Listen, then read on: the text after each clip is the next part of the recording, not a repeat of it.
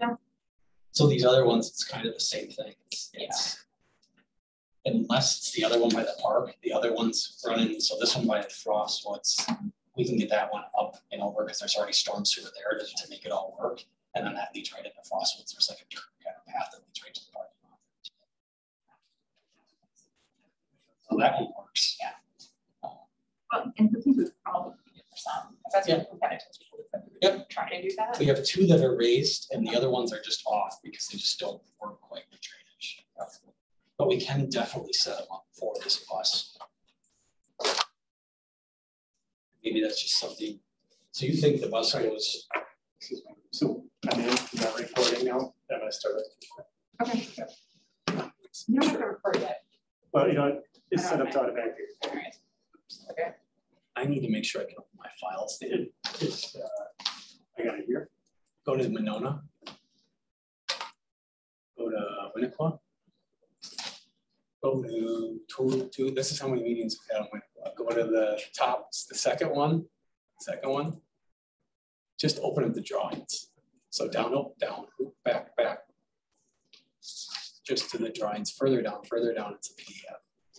I'm assuming you have PDF Link Pro or something on here. Or, yeah, it's perfect. Because then I can share that. Go back to this little guy. This little blue guy. Yep. But once you get it going, I'll grab that. Yep, Dan, if you want me to.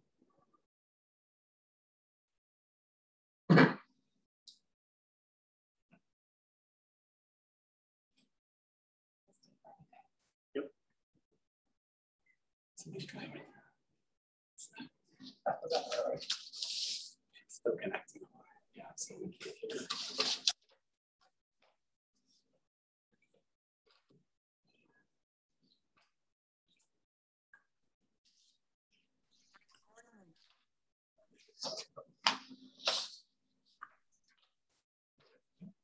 Eventually that TV will be hooked up as well, so yeah.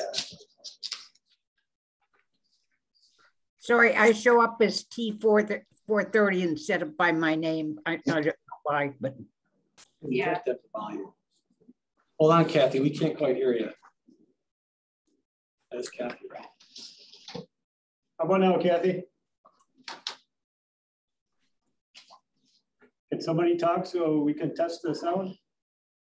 can you hear me? Okay, try now. Kathy, can you hear me? Yep, Yeah, we can hear you. can hear you. Can you hear us? Yep. Okay.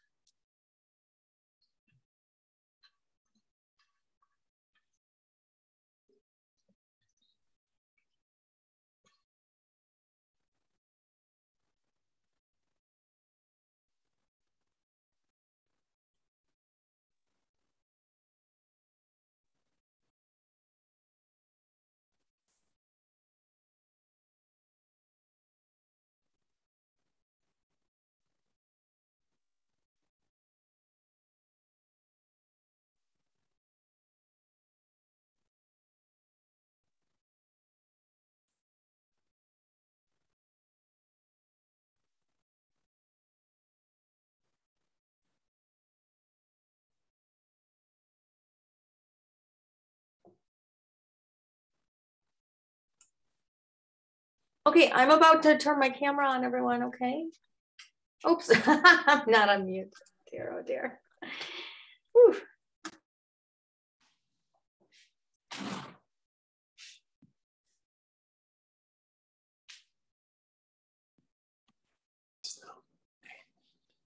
I am going to go ahead and call to order the City of Monona Public Works Committee meeting for Wednesday, February 2nd. You've noted the roll ban. Yes. I would like to welcome Dave Boyer, our new member. Thanks for joining us virtually. Welcome. And moving on, item number 3, the approval of the minutes from December 1st. I'll move approval. Do I have a second? Oh, sorry. I have a motion and a second. Any further discussion about the minutes? Hearing none, all in favor of approval of the minutes from December 1st, indicate by saying aye. Aye. Aye. Opposed? Minutes are approved. Moving on, we have the appearances section. If anyone would like to speak who's not in the room here, if you would like to raise your hand, I will call on folks to speak.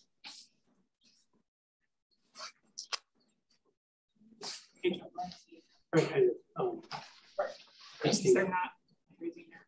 she's raising her hand here, right? So Christine's. Okay. Looks like we have one appearance. I will work with nobody's like actually see the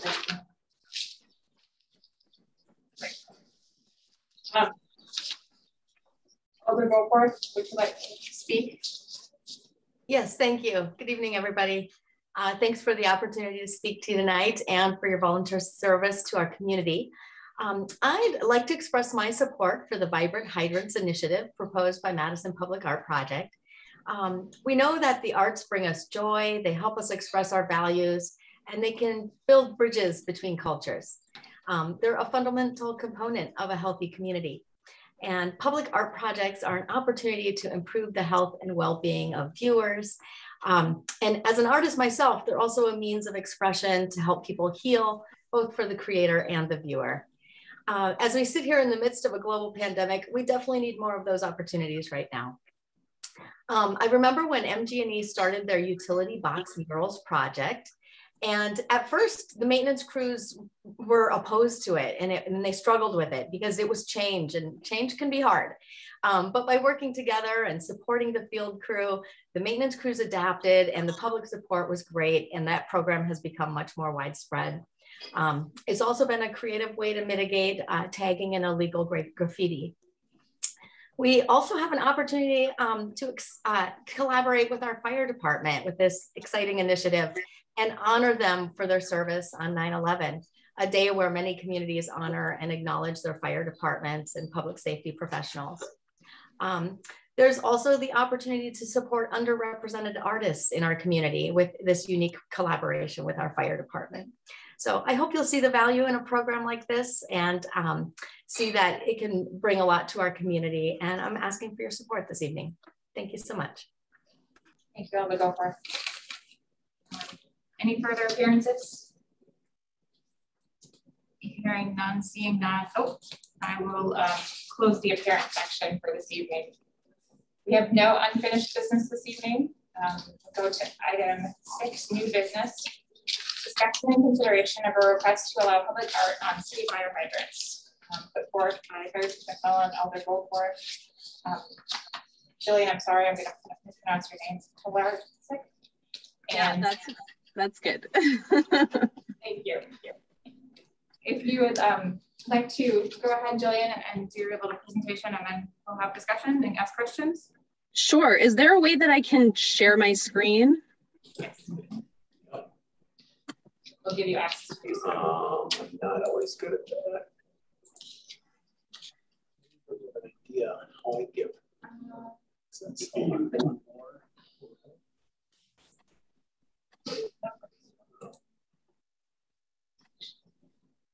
That's it. Right here, right? Yeah, the multiple participants. Yeah, I think you should have it now. Try. Okay. Yeah. Try the share button. Yeah. And it's working good. All right. So can everybody see that? Yes. Great. Thank you so much for having me. My name is Jillian. I'm the president of the Madison Public Art Project. We're a 501c3 nonprofit. And I was born in Madison, so I certainly understand what a special place Monona is. In the warmer months, you can find me at the breakwater enjoying the view there, which is just spectacular. So I'm excited to be here tonight to go through the Vibrant Hydrant proposal together, which I believe is a really exciting program for the city of Monona. I'll hope you had a chance to review some of the materials that I submitted, including the project narrative, budget, and RFP artist draft. So I would like to take questions at the end. So we'll have some Q&A time.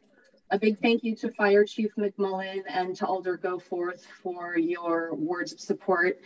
And I hope you had a chance to read the wonderful letters that they wrote as well.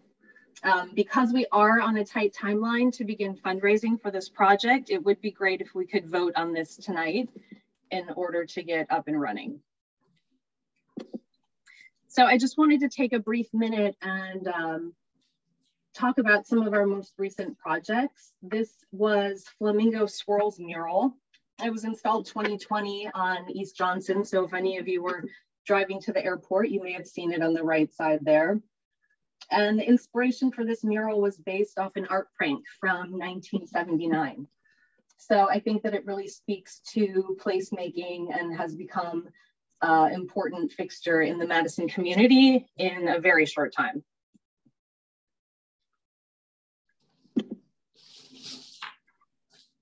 The next project that we did was last year. We commissioned Molly Stentz, a local flower farmer and artist, to create. We partnered with the Madison Public Library, the Madison Flower Flash. And this was a really wonderful weekend that the library just opened their services. So people were just starting to emerge from the COVID-19 stay-at-home orders. And again, I think that the flowers as a source material really had the power to evoke a myriad of emotions and connect the human experience in a difficult time during COVID. It also looked absolutely stunning at night when it was all illuminated. We just announced 2 weeks ago our latest project, Canopy Understories. We'll be unveiling 4 sculptures, which will be on view for the next year at the UW Arboretum. 2 local artists are fabricating, looking at plant species native to the Arboretum, in particular the state tree, which is the sugar maple. So I hope you all have a chance to visit. We're thrilled to be partnering with the UW Arboretum on this. Of course, they're known for their research and educational excellence. We're here tonight to discuss Vibrant Hydrant, an exciting new public art project. I'm here with the full support of Fire Chief McMullen and Alder Goforth. So I just wanted to include a few images of what we're actually talking about. Other cities have successfully implemented this program. The good news is that according to Fire Chief McMullen, there's no color coding or hydrant restrictions that we need. The only thing he asked of us that we move forward, making sure that the hydrants don't blend into their surroundings. So we will be ensuring that the hydrants are easy to see. Of course, if you had a chance to read the RFP, the artist call does call for color, which I think is a huge important tone of the whole project as we celebrate diversity and provide this sort of uplifting moment as people pass by. Of course, we want these to be colorful hydrants. So the selection committee will be made aware of this, and also a member of the fire department will be sitting on that selection committee as well. The goal of these colorful painted hydrants is to uplift the spirits of those who pass by, to offer a collective remembrance of September 11th, commemorating those we lost, and take steps towards a more inclusive and peaceful world. So we're thinking that the priming and painting of this will begin on September 5th, which is a Monday. That gives us time to work with the artists who may have family and work commitments. It's lighter out longer in the fall, so we'll have more time into the evening. That gives us a rain weather date option as well.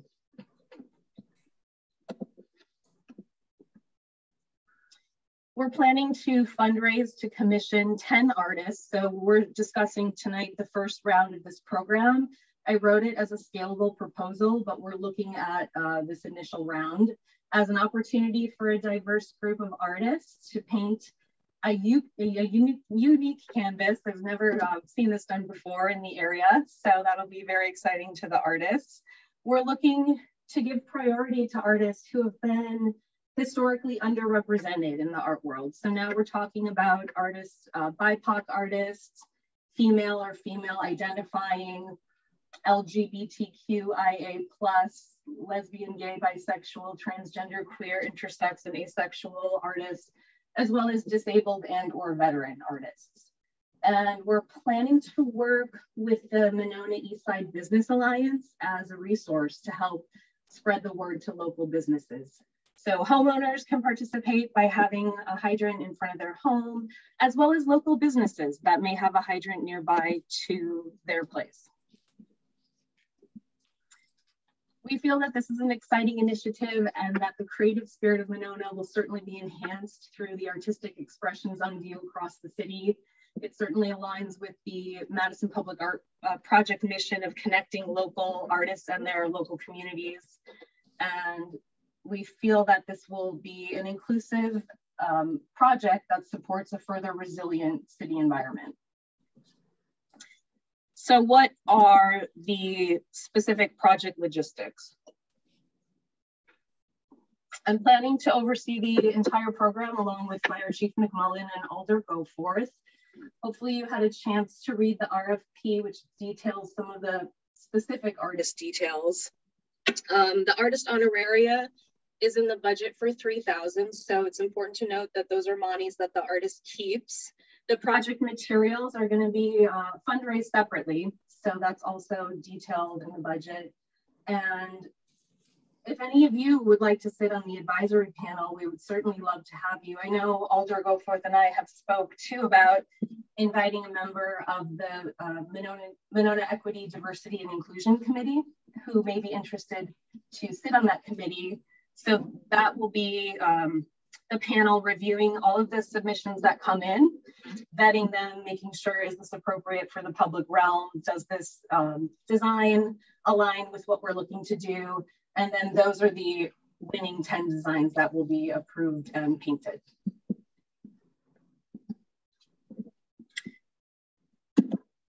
We feel that the Vibrant Hydrant program can support a greater understanding in local arts and culture while beautifying and connecting neighborhoods. And also, hopefully it will bring new guests into the city to view these hydrants. It will offer a collective remembrance to the events of 9/11, as well as providing an opportunity for diverse artists to create a very cool project in the public realm and enhancing neighborhood pride. The hydrants will be free, so we're looking at an open for everyone, family-friendly activity to do within the community that's outdoors, it's fun, it's COVID-19 safe. I certainly think that this project speaks to placemaking, and if you look at the definition of the Endowment for the Arts defining that, this certainly aligns with this project. They say creative placemaking integrates arts, culture, and design activities into efforts that strengthen communities. It requires partnership across sectors, deeply engages the community, involves artists, designers, and culture bearers. It helps to advance the local economic, physical, and or social change, ultimately laying the groundwork for systems change.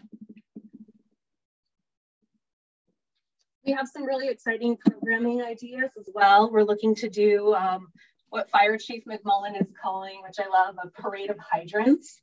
That will be part of the ceremony that would take place Sunday during the hydrant unveiling on 9/11, where we're gonna join in a collective remembrance for those we lost. And this is looking to take steps towards a more inclusive and peaceful world. So I hope that you can all come. The ceremony at the firehouse is going to be really special. I think we'll let the artists talk for a minute too about, you know, what was their design inspiration and why they wanted to be part of this project in the first place as people step up and wish to share. So I feel that with this program, we are laying that groundwork for change. Then after that, we're looking to do some walking tours or bike tours as the weather's still nice in October and November. And then even through 2023, I think there are some great placemaking opportunities. If you look at Black History Month, which we're in now, as February's here, March, we're looking at Women's History Month, May with mental health awareness, and June during Pride Month would specifically be great opportunities for that.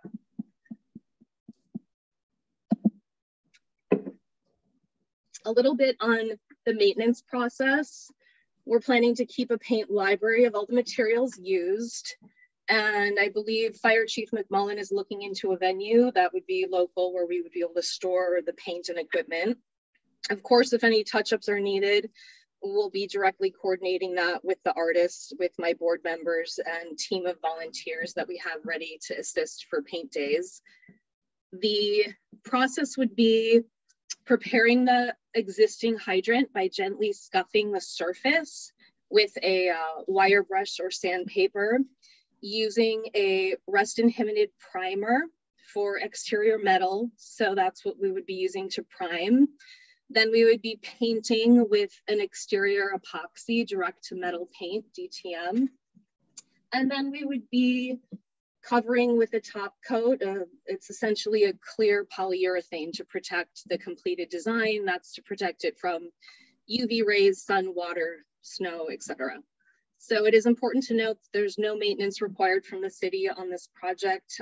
We do have board members and volunteers on hand that will have watchful eyes on this as well. The budget that I created is both for the short-term and the long-term care of the hydrants, including a maintenance contingency.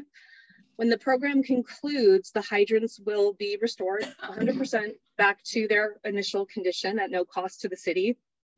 The maintenance contingency is in case somebody decides to go ahead and paint a hydrant on their own. That's not part of those 10 approved designs. I budgeted 5 hydrants at $350, so we're looking at $1,750 there, as well as an end of program fee restoration to restore the hydrants back to the red when someday, hopefully down the line, the program ends at $3,500.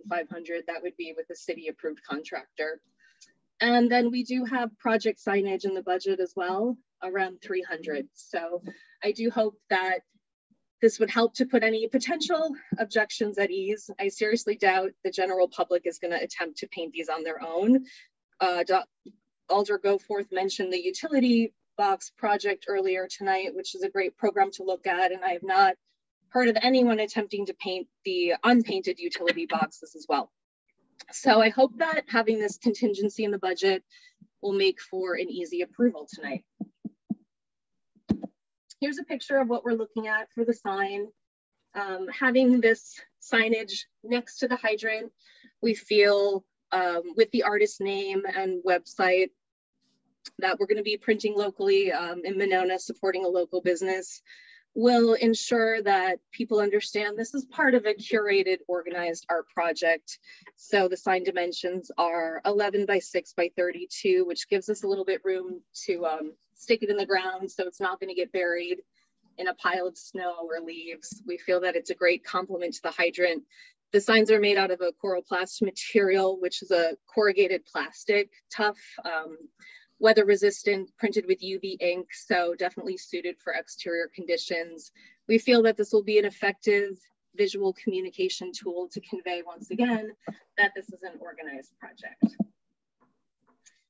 In conclusion, I do look forward to working together to bring this innovative and exciting program to fruition. We believe that art in this program has the power to spark and elevate the human spirit, certainly.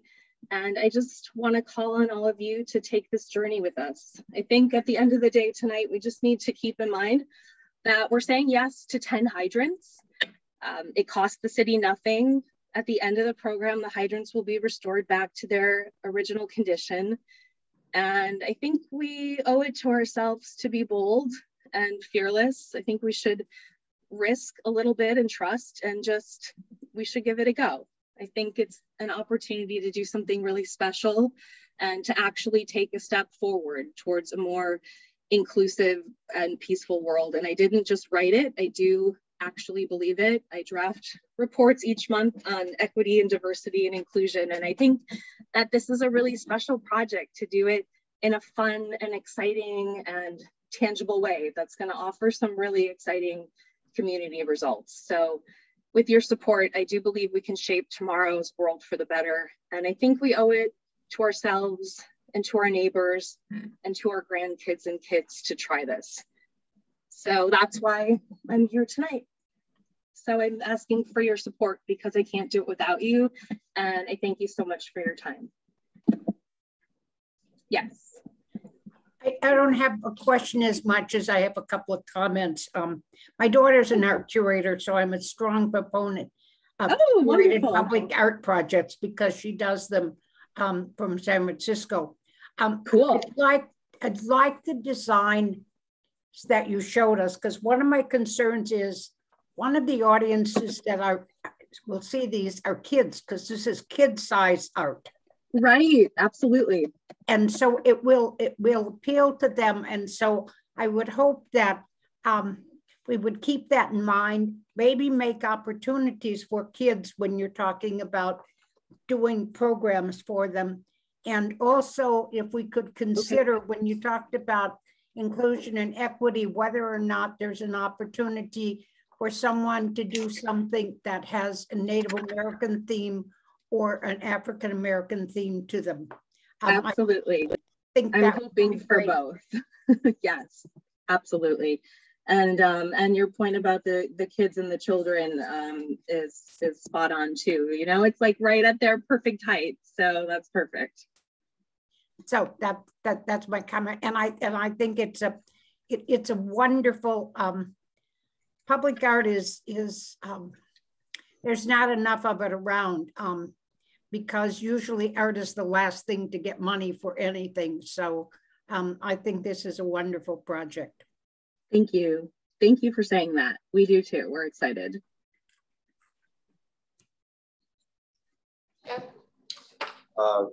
Thank you for putting this together, and I'm enthusiastically in support of this. I guess the only thing that I'm disappointed to hear is that they'll be restored to their normal condition when it's done. I mean, I don't know why these wouldn't be allowed to age gracefully in the community, but maybe that's the way it's done. I mean, I can't imagine not allowing the examples you have up there on the screen right now to, you know, to hang around for a while. So other than wanting to talk about that, I fully support it.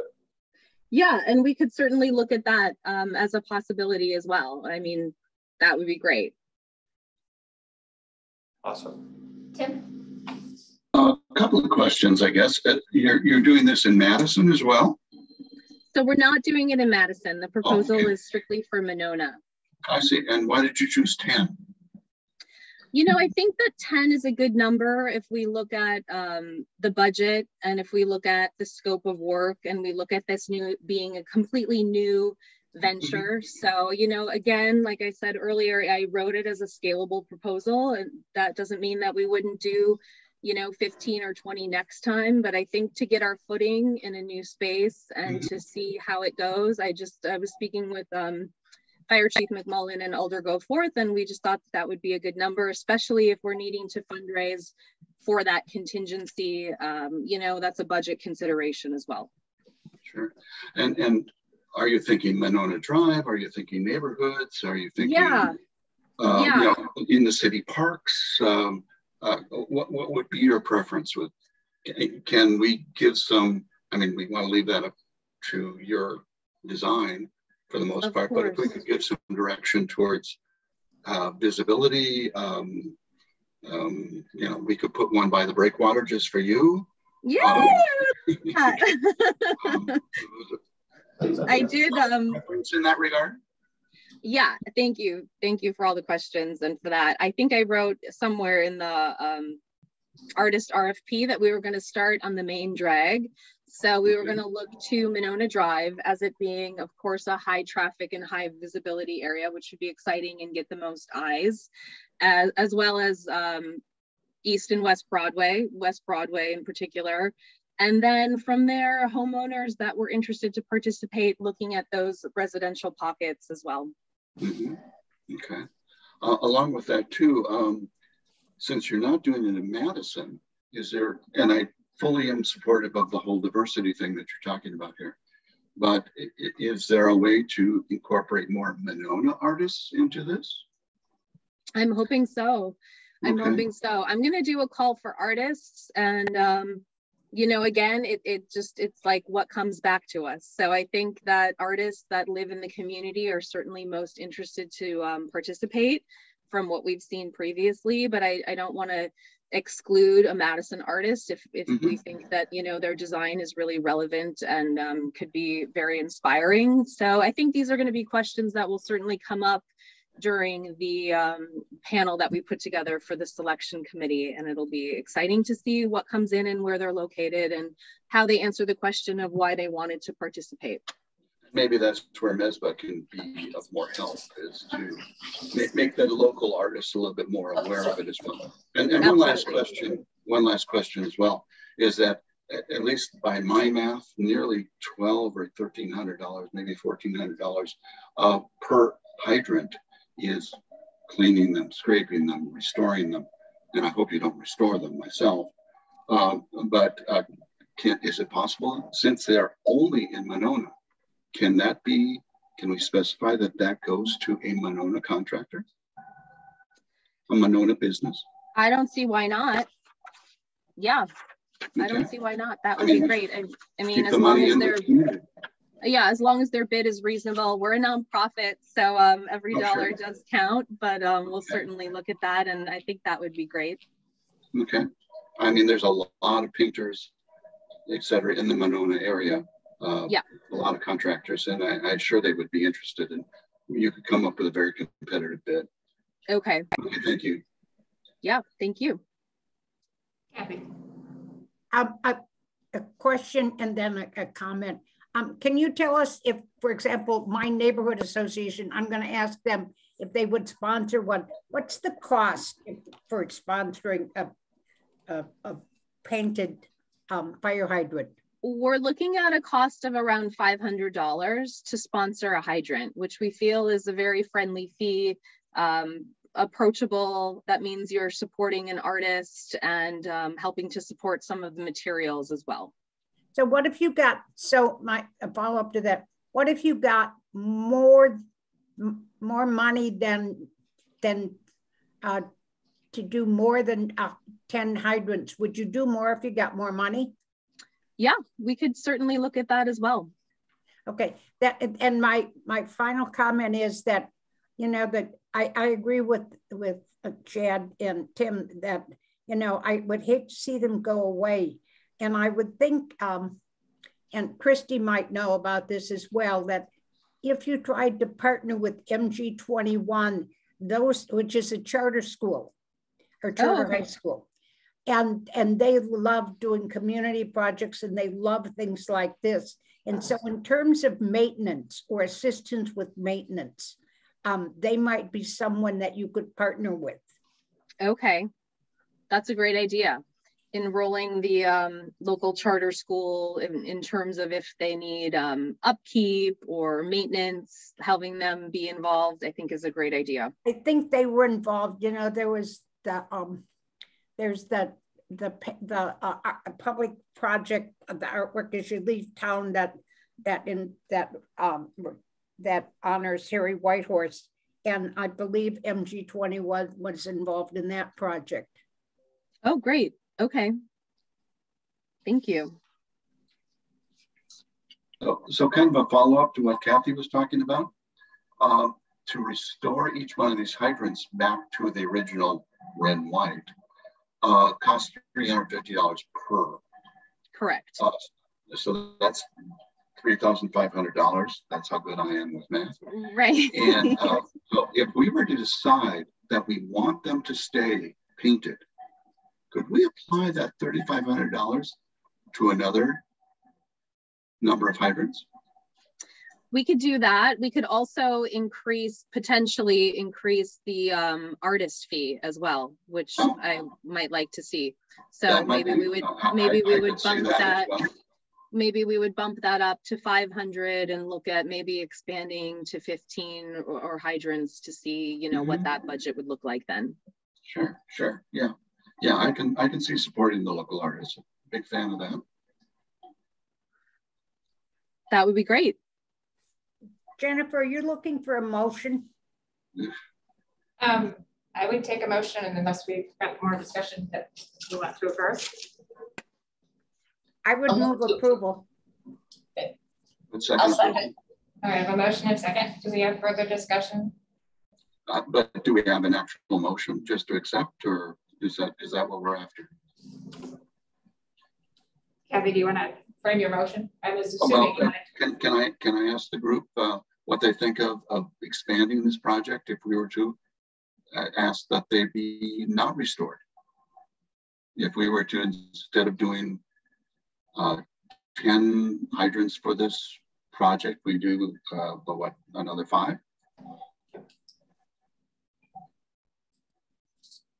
I guess I would be curious about city's concerns with not having the option to restore.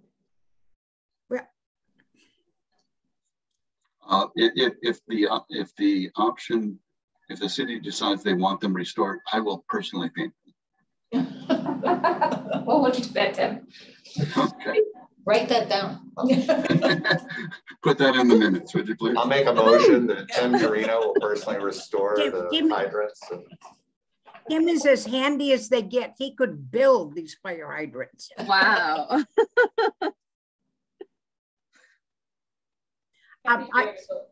Tim, I would support if I think this is sort of, you know, coming out of left field to the project. So I think they haven't thought about this, but I think what you're hearing us say is we'd like to keep them as long as we could, and Tim has offered to fund them. So could we look at expanding using the 30? We have to see how much money we can raise. That's it. We don't have any money right now, but could we look to expanding them beyond that, depending upon funding available, and not reserve money for restoration, because ultimately Tim would do it when the paint has worn out forever. Is that well, especially that clear coat?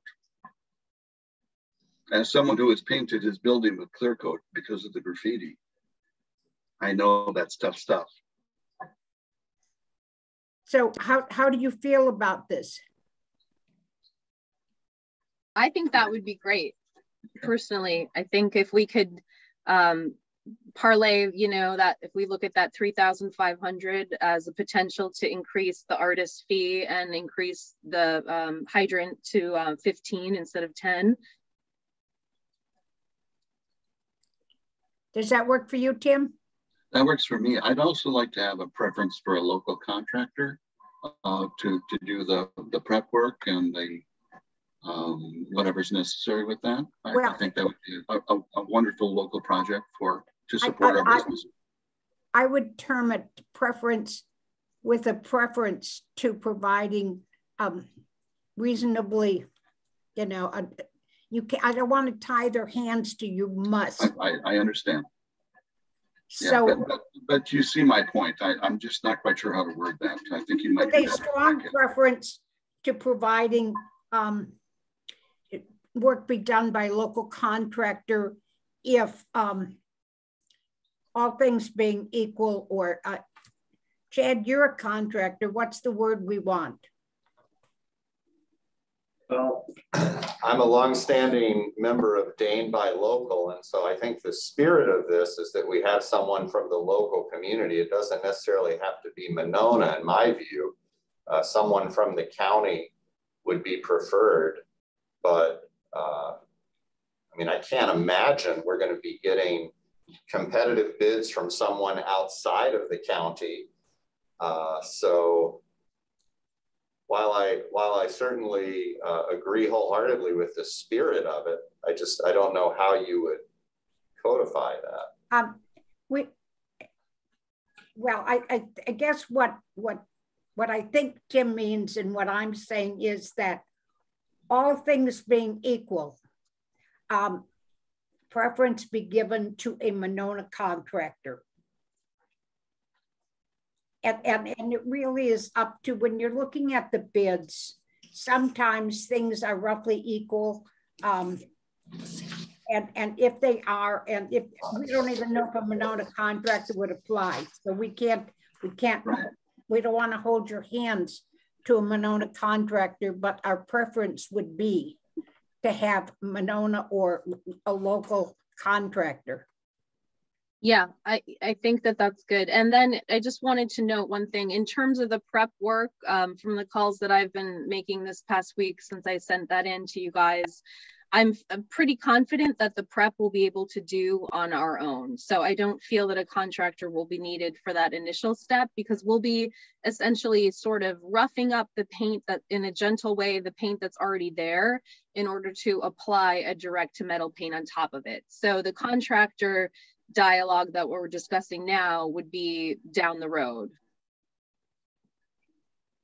We've had lots of discussions since Kathy's original motion, which was kind of vague. So I'd like if you could, Kathy, to reframe your motion so that we can have something for the record. Yep.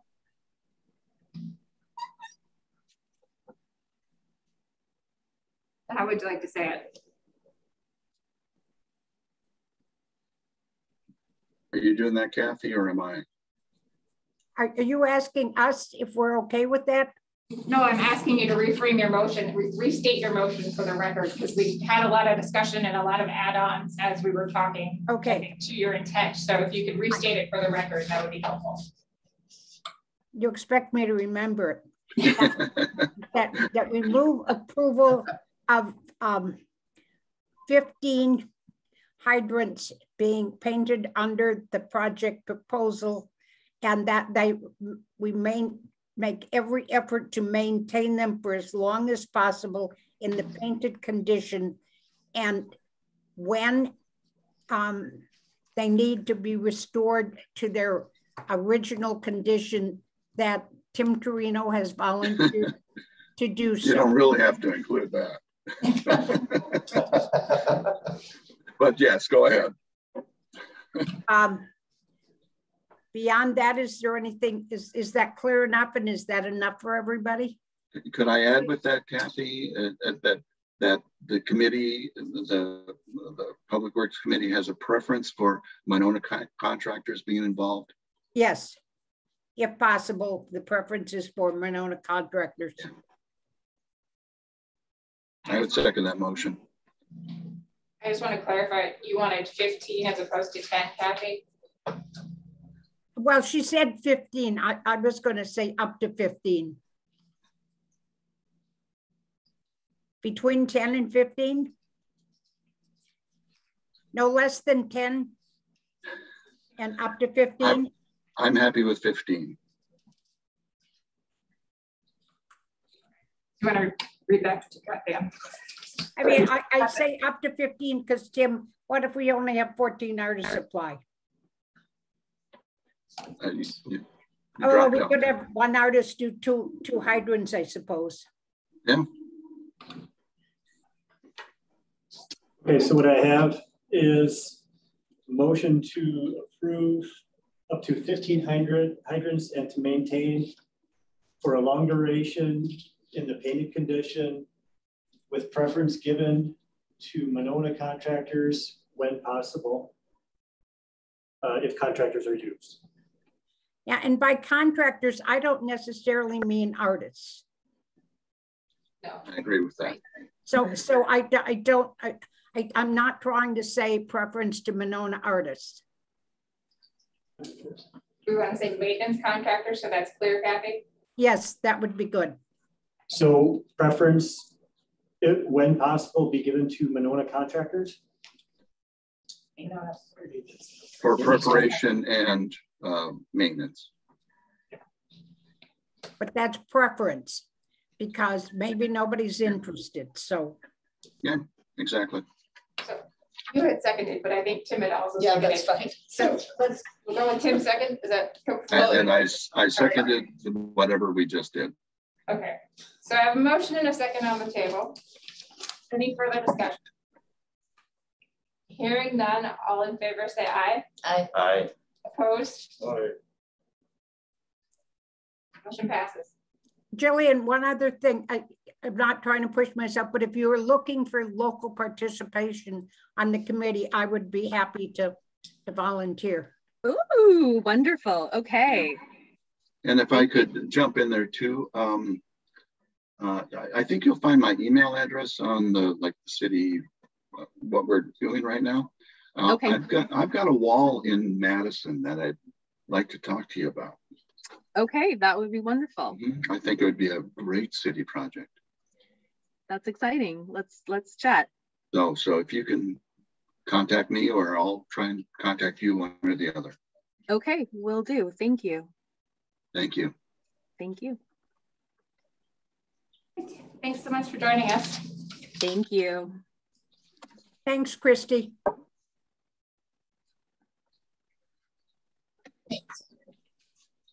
Moving on, we lost track. Item B, South Clinical Project 60% design update. Department of Work staff and Strand Associates. That's us, Lead and right? let Stan wants to. Well, we should have. I'm glad we let the. No. Lose your phone. Did I drop my phone during this? It's hard to follow the cool hydrant. Come on, you're.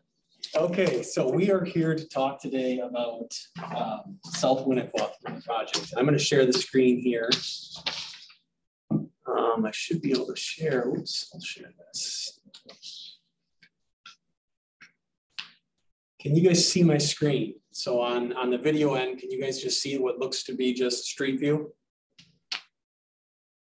Okay, yeah, I think I heard Tim say yep. So we are starting this project down at the south end of Bridge Road. There's actually construction here from the year prior, 2 years ago.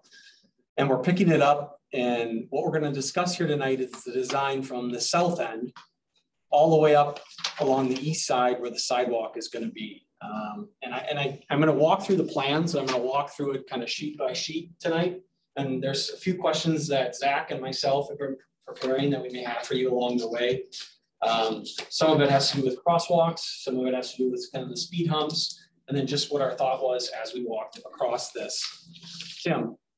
Yeah, before we get into that, could you take a second, maybe you and Dan and such, and because there's not a lot of people who are zooming in with us tonight, but there may be people checking in later, and especially some people who maybe not be happy with what we do.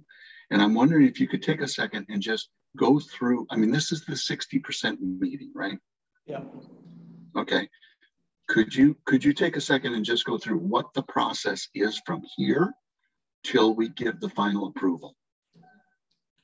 Okay, that is a good question, Dan. You might have to help me on that a little bit. What's your next steps on after this meeting? Right. So after this meeting, Josh is going to provide an update on the 60% design. Any tweaks coming out of here?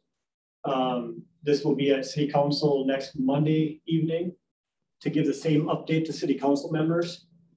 As far as the design, to my knowledge, it is set based off what the Public Works Committee and City Council approved back in December.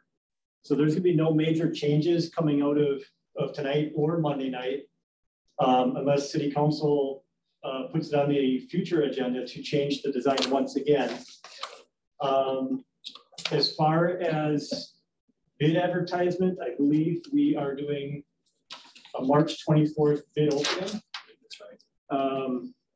So we're on a tight timeline. So we're doing a 60% design tonight, Monday night at council.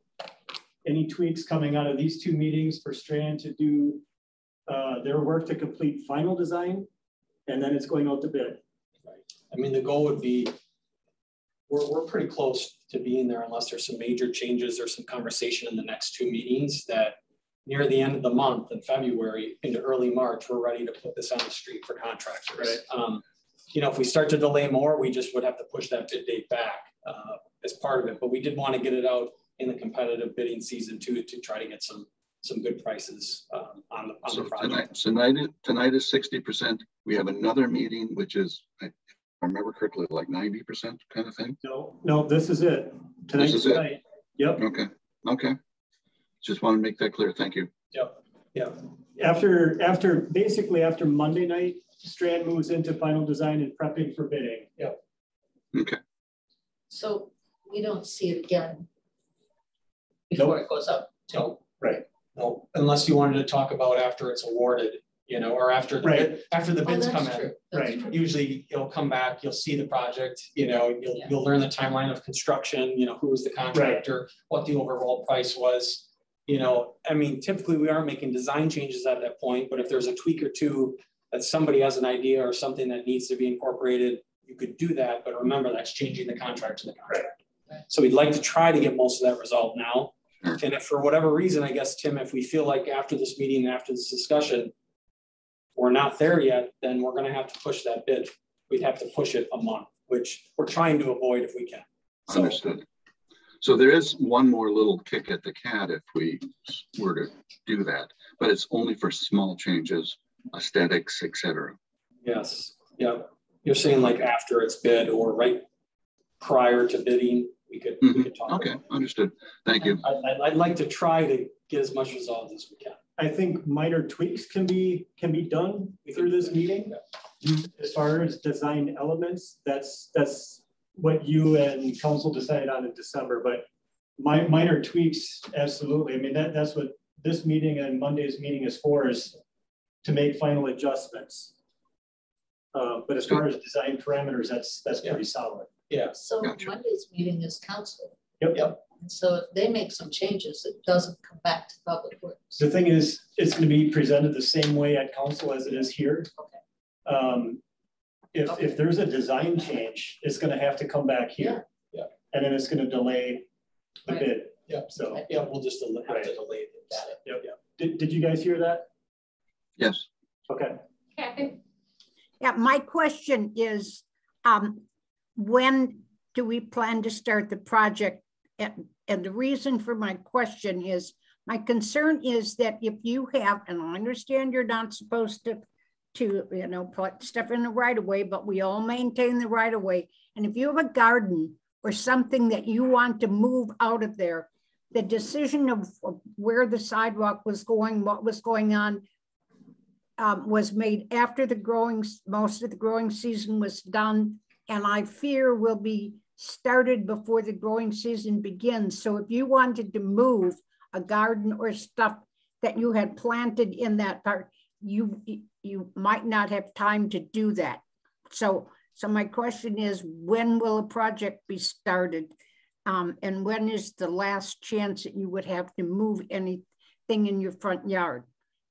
So at least in my initial conversations with Dan, we were thinking this would not take place until after the 4th of July festival.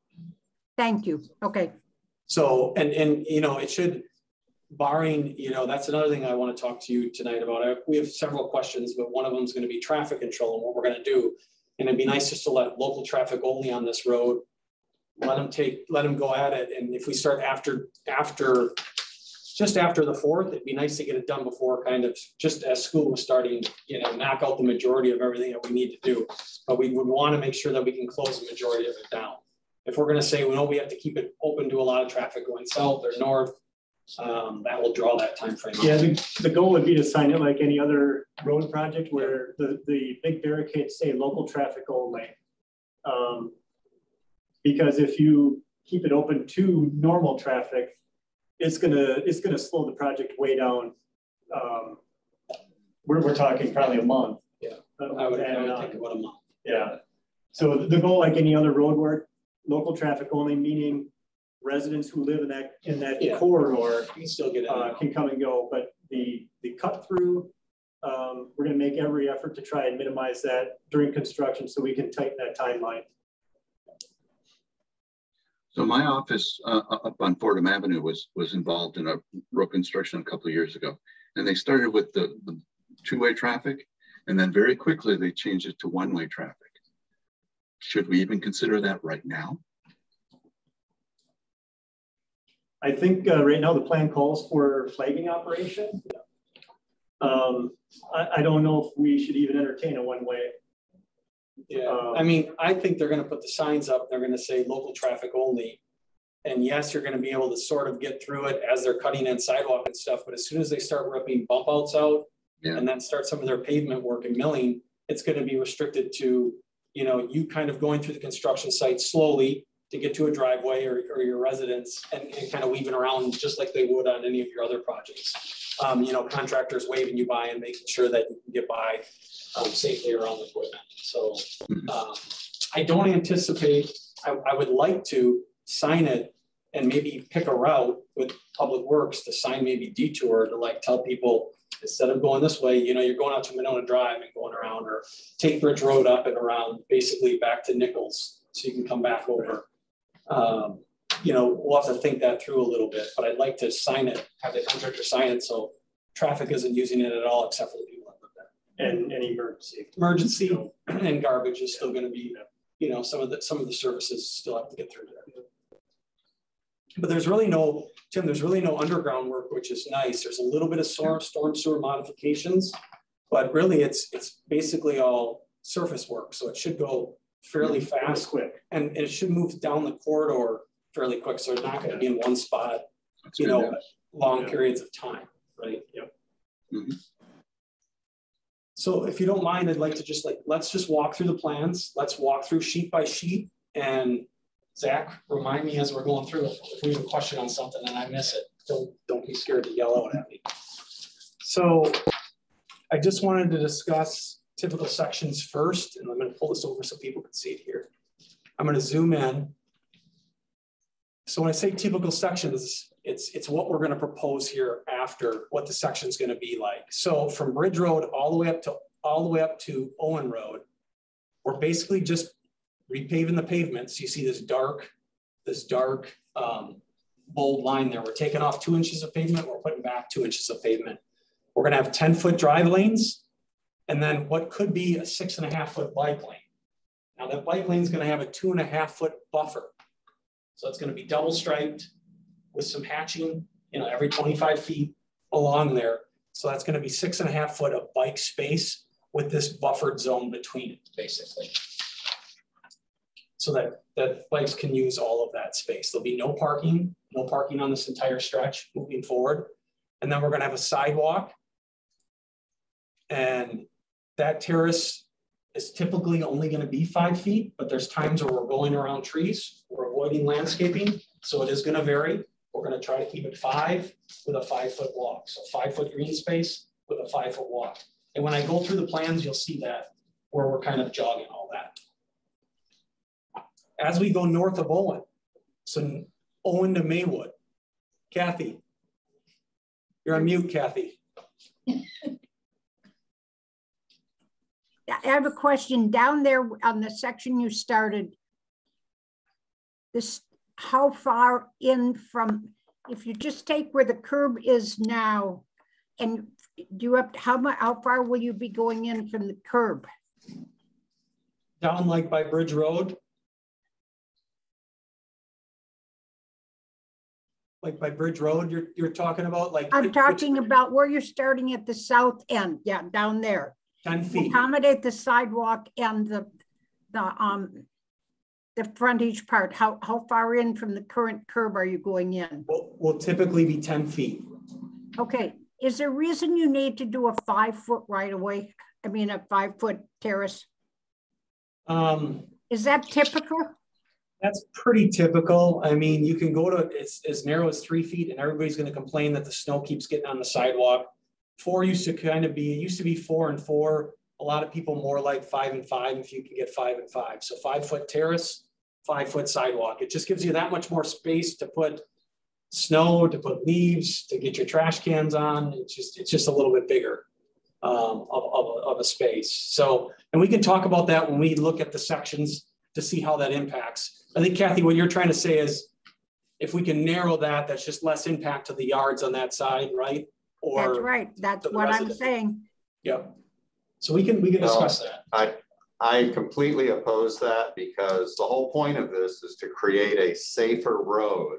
And once you start making it tighter, you are compromising the safety of the pedestrian.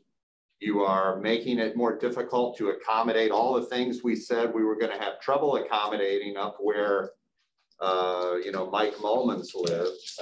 I mean, it doesn't make any sense at all. That's completely wrong-headed. And I'm sorry, Alder Thomas, but I'm just going to say I disagree with that completely, categorically, and I would ask you to retract it because that goes against the entire spirit of this project.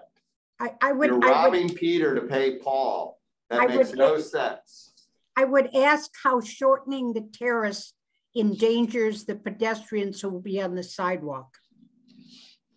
The closer you put a pedestrian to the street, when a car has to sway or take evasive action, the closer a pedestrian is to that street, the more likely they're going to come into harm's way. There's absolutely a public safety reason and an engineering reason that I'm sure Josh can inform you on, that you want to keep pedestrians as far from the street as is possible. It is common sense. Well, when I heard the explanation, it wasn't about public safety. It was about accommodating leaves and trash. Well, one other thing I didn't include, Kathy, and I didn't add it, is if we're gonna have crosswalks at certain locations, 5 feet is nice in order to get ADA too. So the more narrow it gets, the harder it is to get ADA kind of ramps. So what we have to do is we have to dip the sidewalk down leading into it and then ramp down. So it's an ease of getting the ADA too when you have more space. I would agree with Chad in the fact that if you had 10 feet, it would be better to get the people away from the road. It's just most of the time you don't have that much right of way. In this case, we have that much right of way, right? So we have a lot of right of way. When you have only 66 feet, you tend not to get much more than 5 or 6 feet of separation there. So I personally like 5. That's usually my minimum that we usually try to promote as engineers. Do some people go narrower? Yes, but Kathy, it's typically not because there's landscaping there. It's because there's, let's say, the retaining wall, or there's, you know, some other big thing that we can't move, that you make some concessions. But if it's like along the entire corridor and we have the space, let's just look at the way some of this is laid out, and then we can talk about that a little further. Okay, I do have one further question. What is the terrace currently on Dean and Nichols? I knew you'd ask hard questions. I don't know that, but I'm going to measure that right now if I can get a measurement on it. Okay. I don't think Google gives you our right-of-way lines. No, she's just talking about the terrace though. And actually Google measures really good for terrace space. I mean, they're pretty good. It measures very accurately, surprisingly. So there you have 6 feet. So I would wager that you have 6 feet on Nichols, and the sidewalk's probably 5 there the way it looks. Yeah, 5-foot sidewalk. So you have a 6-foot terrace on Nichols and a 5-foot sidewalk, at least the section I just measured. Let's go up to Dean. Sorry, bear with me. I don't think the terrace is quite as wide up here, but let's just check it. Like it looks a little maybe more narrow on the north side. So let's check the north side for that measurement.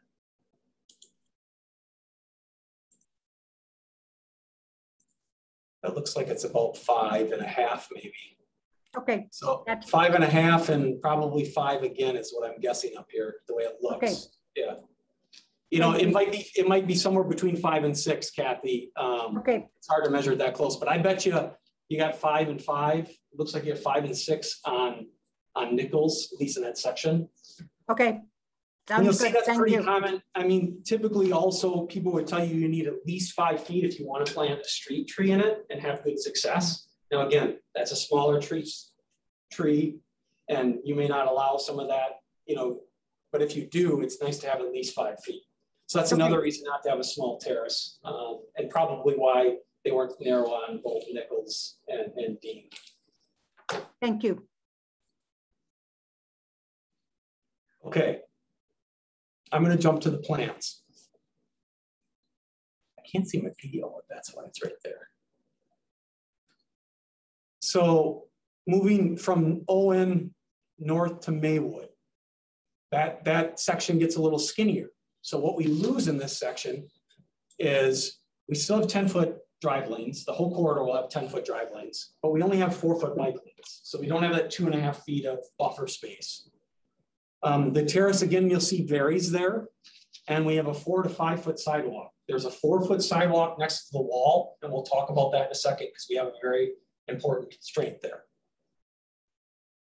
And then from Maywood to Schluter, we have 10-foot lanes and 5-foot bike lanes. An extra foot for the bike lanes, which is great there. We're basically just repaving the pavement.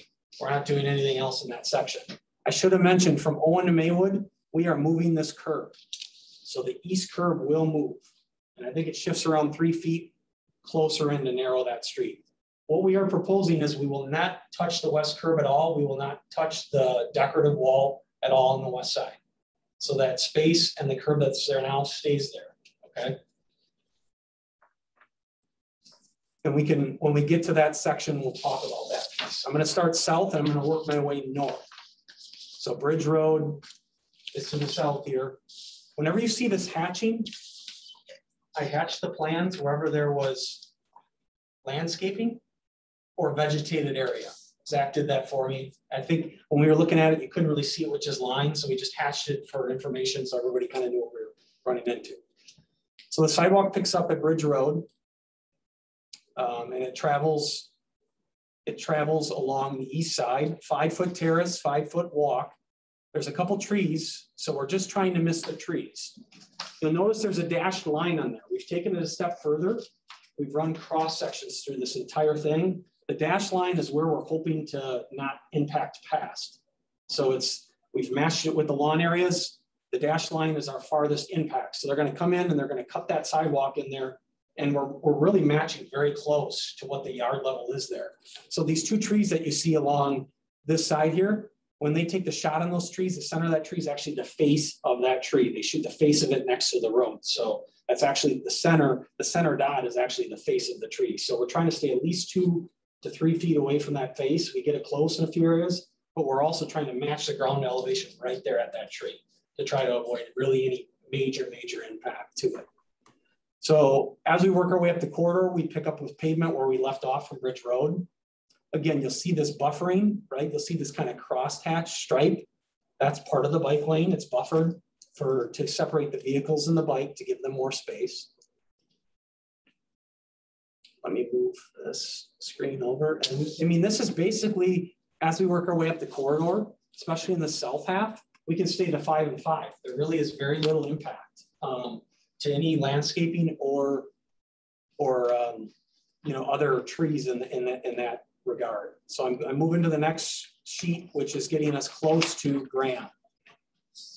Again, all the way up to Graham, we have that 5, no real issues. We get to a tree right as we're getting close to Graham, so we're just going to bump out. Here, Kathy's a good example where we might get to a 3-foot terrace, just for a short little section so we can get around a tree. You know, and we're going to work with the contractor in the field because we all know, you know, a survey is so good and our design's only so good. But when we get out there, just like on Bridge Road, there was an oak tree by Cranberry Cafe. We had to work our way around that. We had to put up a little tight pedestrian wall along with the sidewalk to kind of protect that curb. City of Madison worked with us on that. You know, why didn't you go the other way around the tree? We could go the other way around the tree, but the problem is here is the property line. Got plenty of room. And we got another tree right on the other side of it. So there's a couple trees there. At first I thought it was one tree and it looked like you had something to go around it. So we have just a couple there, but that's a good question. You'll see later that we do go around the backside of some trees too. Yeah. So here's where we get to our first speed hump. Along this whole corridor, Zach, is there five? Five speed humps? Yeah. I think we added 5 just to show you so we could keep the 500 spacing. Oh, there might be 4. I think there's 5 intersections. There's 5 intersections and 4 humps. Yeah, I think you're right there. So we have Graham here, and this is where there's actually a raised crosswalk. And I want to talk to you about that tonight. There's a couple of them that were proposed that are raised, which means they match the elevation of kind of the curb ramp coming off. And there's a couple of them that are not raised. And the main reason for that is when you raise them, you trap water on both sides. If there isn't storm sewer right there, it's pretty costly to run storm sewer to try to raise that piece. And in the places we raised them, there was direct connections to the park. Like this is Graham on the other side. Some of you might ask, well, why don't you put it closer to the intersection, Josh? And the hard part is we have driveway apron, driveway apron, driveway apron, driveway apron. So you got to kind of pick one side and get it as close as you can and bring people across and then bring them back into the park. That's here on the northern end. There's a tree on this side, and I tried to list there, remove an 8-inch red maple tree. I still think we can get around that one. I'm showing it as kind of a box right now, and we may be able to still wiggle this around or maybe put a curve on right away and avoid that tree. I wanted to just show where there's a potential. I think we can probably still try to avoid that. It's a nice tree. I have a question. Yeah. I'm not clear on that sidewalk to Graham Park. So did we have that before? No. No, we did not. No, that's why that's one of the questions is we mentioned. Why do we? Well, we mentioned a couple sidewalks, right? Or crossroads. And what we mentioned at the meetings or the conversation that was taking place was it'd be nice to have like a bus stop on the other side or both sides. And they could be around the crosswalks. But at the same time, you know, it's either you're going to let people cross here, and if they're going to the park, they're going to naturally want to walk across either the yard and driveway, or they're going to walk in the bike lane, I guess. And if we're okay with that, that's fine. We can get rid of the crosswalk. But right here is the park. So if I go to Street View, let's just look. Let's look what that looks like.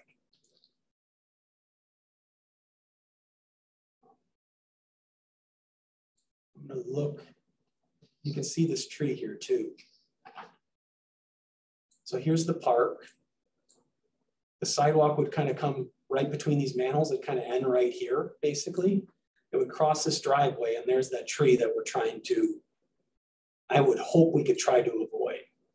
So the crosswalk would come across here, and then it just takes a simple little sidewalk connection just over to the park to cross that way.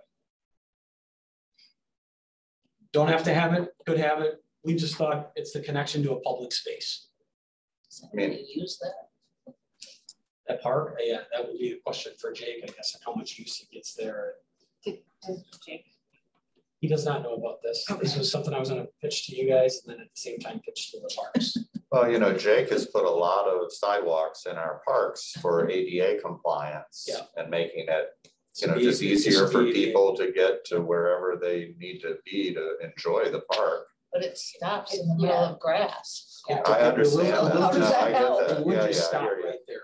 Yeah, I hear you. Yeah, there's no other plan. Get that. Is it possible we could add the crosswalk on the other side of the Graham, and that way we don't have to impact the private property?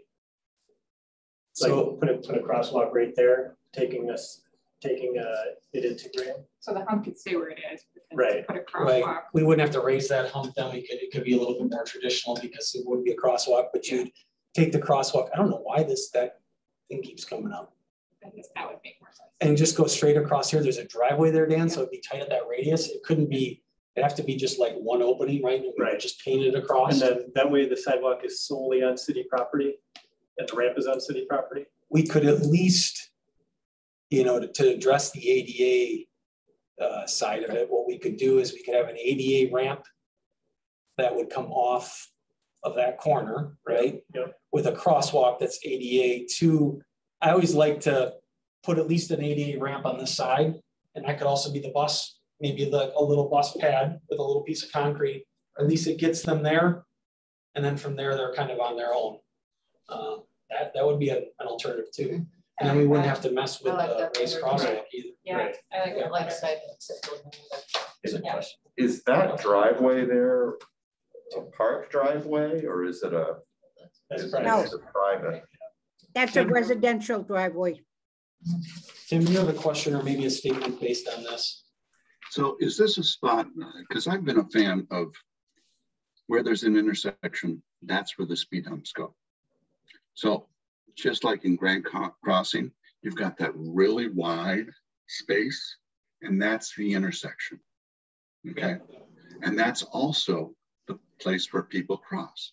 This would be a prime example of where something like that would go. It's not off to the gosh, what is that, the south side? It's not off to the north side, it's right at the intersection. I think you guys have done a great job with putting down the roadway, figuring out where all the stuff goes. What we're kind of working on now is the functionality of it all. And so if I live on a neighborhood where I want to go to Graham Park and I'm coming down Graham Avenue, Street, whatever it might be, I'm going to be on a certain side of the street if I'm walking correctly, okay? And that's where I should now be able to walk across to Graham Park. And you're now making me go to the west, to the south, making me now walk across the street and then get onto a sidewalk in order to go to Graham Park.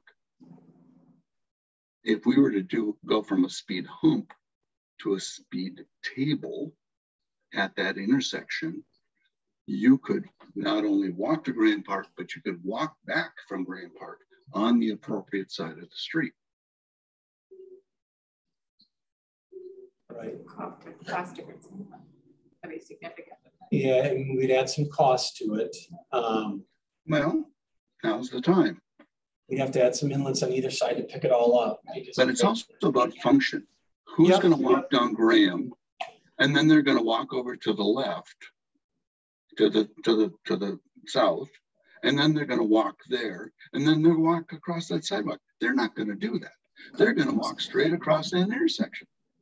They're not going to walk across where you're putting. I would agree with you on that. Yeah, people go where people go. Yeah. It's one of the things I learned with the playground. That's one of the things that the architect said is don't put a sidewalk to your playground yet. He said, wait a year, find out where the worn path is, and then that's where you put your sidewalk, because people go where people go. And so nobody's going to use this thing. And putting the sidewalk over there, and if we have to purchase land, that's a waste of money. Kathy. So let's talk about Graham Park. It is a little used park because there's nothing there and it gets damp in the summertime. And the people that go there for two reasons. One, if you want to sit and watch the lake or watch sunset, or if you want to go fishing. So there is many people who go to Graham who may be walking down the street in either direction as come down the road. And so I don't know what is the easiest place, but there is as much traffic to that park from people who are walking along Winnequa as there are coming down the street.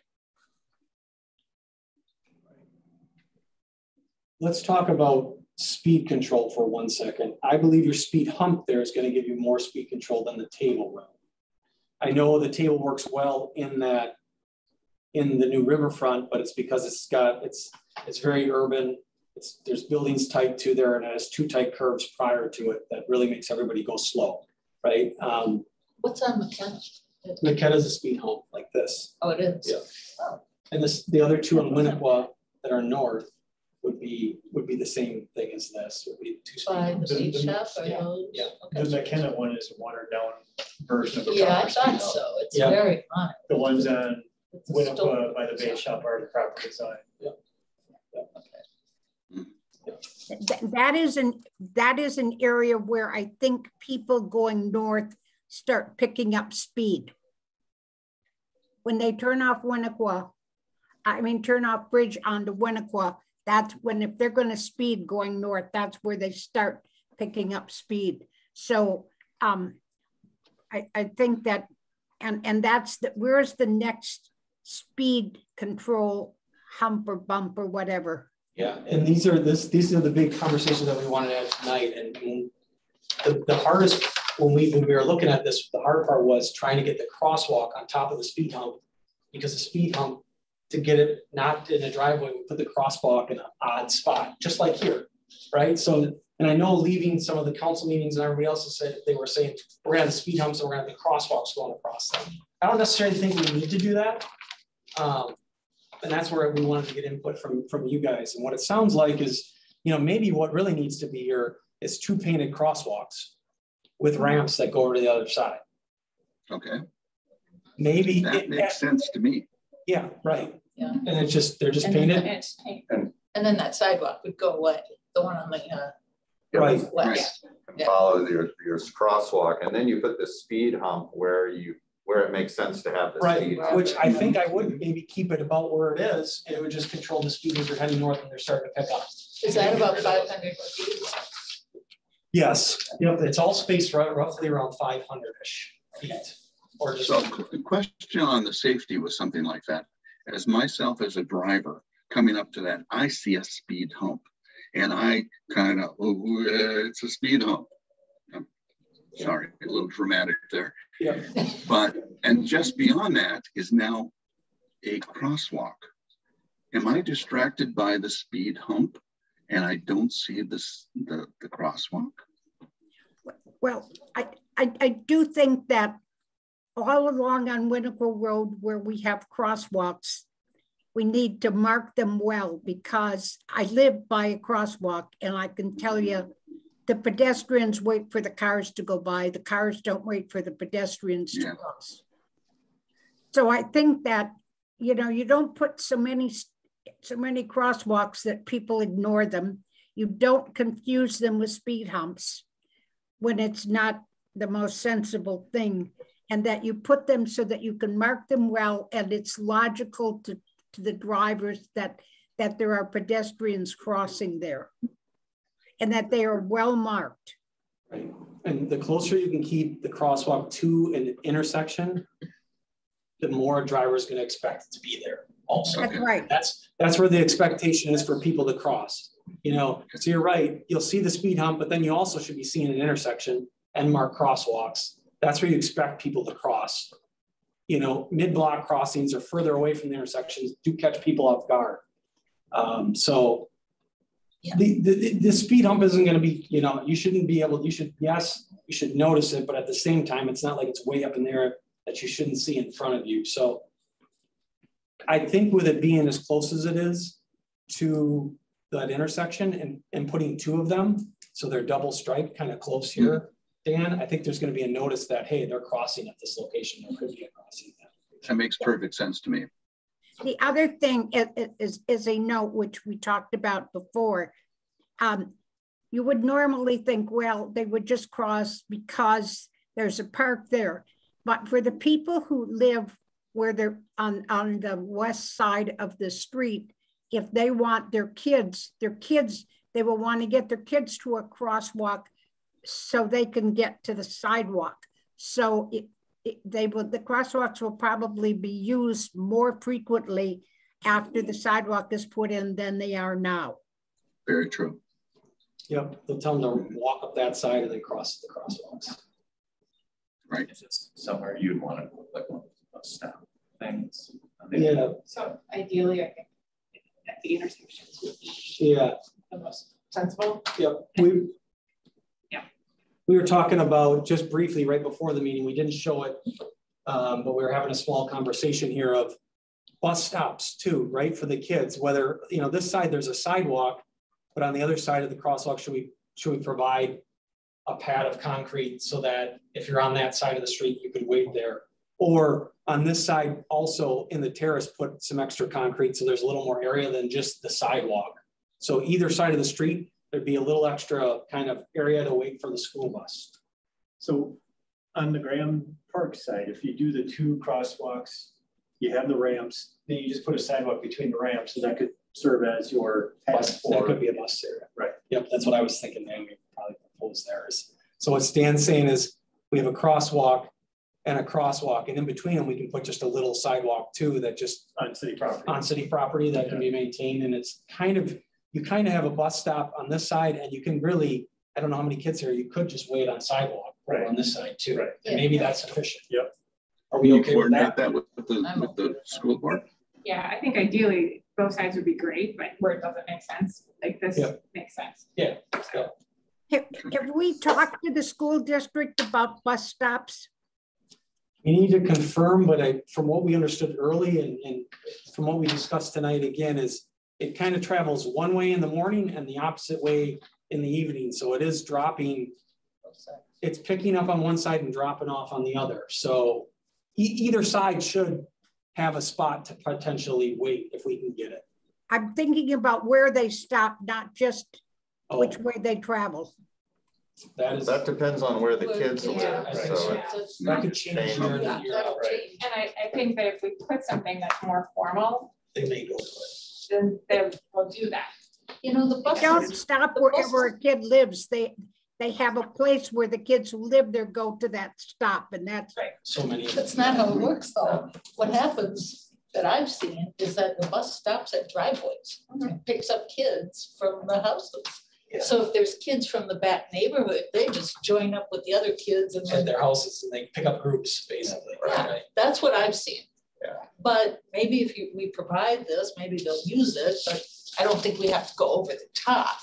Maybe we could talk to the school district as we kind of finalize this and say, here's some areas that maybe in the future they can promote, you know, like here's where you should meet at these locations, and then just see if it kind of picks up. Maybe naturally it would happen. Well, yeah, I think that if there's spaces to gather. So what about the Monona lift? Well, that stops where we tell them to stop. Okay, should we set up a spot for that? We have the opportunity now. Well, the lift. They don't. I don't think the lift comes down comes down Winnequa on its regular route. Well, when I check Google Earth, they show a stop on Bridge Road, almost at Winnequa. Yeah, I think so. I don't know if that's accurate. I don't know anything about the Monona lift. They go up. They go up. They go up Bridge and they go to the senior housing projects. Okay, but what I'm saying is that on Google Earth, it shows a stop for the Monona system almost on the corner of Bridge Road and Winnequa, up a little bit. And then they go up to the senior housing project. Okay, and that's where they go. But I'm saying there's a stop there.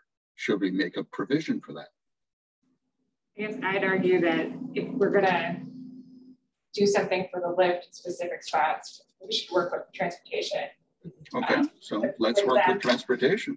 Figure out if that's necessarily what they're gonna do. We're putting a lot of money into this thing. We've got the equipment. Can we put a little pad up on Bridge Road? For the Monona lift? Yeah. Second question, Dan, is that this sidewalk, is this up to the residents to keep this clean, or are we doing that? That sidewalk will be on city park, city land. Here. The rest of the sidewalk will all be residential, right? That will be residents. On the east side? Yeah, the residents are responsible for maintaining the sidewalk. Oh, did they know that? They know that. I think we've talked about that. No, we did. No, we did. They know that. The only place that the city would be where the sidewalk is immediately behind the curb. And I believe we have an understanding with Mr. Mullins that that won't be the case any longer down there either. So there's going to be a terrace. Okay. There shouldn't be any areas along this stretch. There's a couple really, really small areas that we'll have to talk to some residents. It's either a matter of keeping a tree or open the sidewalk back. Yeah, but for the most part, yeah, the residents are responsible for clearing the sidewalk. Okay. I just don't remember that in any of the public meetings. I spoke in it. I think I thought we were pretty clear in that. Tim, with the multi-use path was a different conversation. Right. The multi-use then that path, may be the case, yeah. Yeah, that was a different conversation. right, if it was a multi-use path, then the city would be cleaning it. Okay. Okay, so we kind of have somewhat of a consensus here, kind of just trying to continue to move forward is 2 crosswalks, sidewalk on that side for now. We have a little bit of school, maybe communication and some Monona lift communication potentially as part of this, but I think we can work out those details. So that other sidewalk goes. This other sidewalk goes and we keep that tree and everything else. I would like to keep the speed hump here, but we won't need the extra storm stuff because I can allow it to run through the curb, which is even better for some of this as far as retrofitting. So as we work our way up the corridor, you know, again, it's still on that side. Josh, yeah. So, I mean, at this, we're on the second page, and I thought we were kind of running up the corridor, and then we're going to come back for questions. And so I've got a few questions on the first corridor, first page. If you want, do you want to do that now, or should we come back to it? I think if we, up to you. What do you guys want to do? If we have questions, get them done. I think as you go per page, I say knock out the questions. Let's knock them out. Yep. Let's knock them out. Because I'm sorry, this is what I've got here. Okay, let's knock them out. Okay. I'll keep going. Zach and I'll keep going. Southbound bike path. Yep. Doesn't connect up well to Bridge Road. Does it or it doesn't, you said? Does not. So I'm going down that bike path next to the strip that what did you call it? The buffer? The bike box? Yep. And now I'm going to make a right onto Bridge Road and go around the bike path. Yep. I'm not going to go straight. Nobody's going to go straight into that bike path that you have there. Right here. They're going to follow into the auto lane. Yep. Is what they're going to do. Yep. And they're going to then do that big jump onto the multi-use path that brings you across the bridge. Yep. And that's what they're going to do. But what you've got here, or what we have existing, I guess, is really awkward to make that turn. I've done that numerous times and it's really awkward to do that turn. Does your Google Earth go back, do the retro thing? So what was there before, you're saying? Yeah. So if you go back to 85. I don't know if we're going to go back on Bridge Road because we hammered that out several times and changed it several times. We had other things proposed originally and it was changed from our design originally. Sure, but we're there now and it's so really I don't know. awkward. I don't know. So you know how this is going to work, right? So this bike here, that's a bike lane. That's the bike lane still striped there. That's for through and lefts. Sure. There's a bike box there because that's the only thing that they could provide instead of striping this wider on this side. Sure. Yes, I fully agree with you. Fully agree with you. And you will find nobody using that. You will find nobody using that. So is there harm then if they just ignore it and drive down the right turn only lane? No, there isn't unless there's cars there. Well, they'd have to wait for a car if it's sitting here. Or they're going to go past it. I've seen that. They're going to try and sneak past it. Right. Okay, I would propose suggestions, but I don't know what we're going to do to change this as part of this. You're going to end up redoing all the stuff you just did. And then epoxy. No, what you can do is extend what's there a little further so that they're spending less time in that right turn lane and they can jump onto the multi-use path earlier. Jim, they don't even get to the corner of the bicycle. And I'll explain why. Please do. Drawing, we live in that area. Yes, I do. But let me further explain to you that the drawing is missing something. This is my neighbor's driveway right here. Okay. There's a piece of concrete from here to here. Yeah. You can't see it because it's not marked. Okay. Yeah. Pardon? So they can jump at your at the 6223. They can jump on there. Yeah, they all do. At the driveway they do. Yeah, at the driveway. But see, this is not marked as being paved, but it is concrete right here.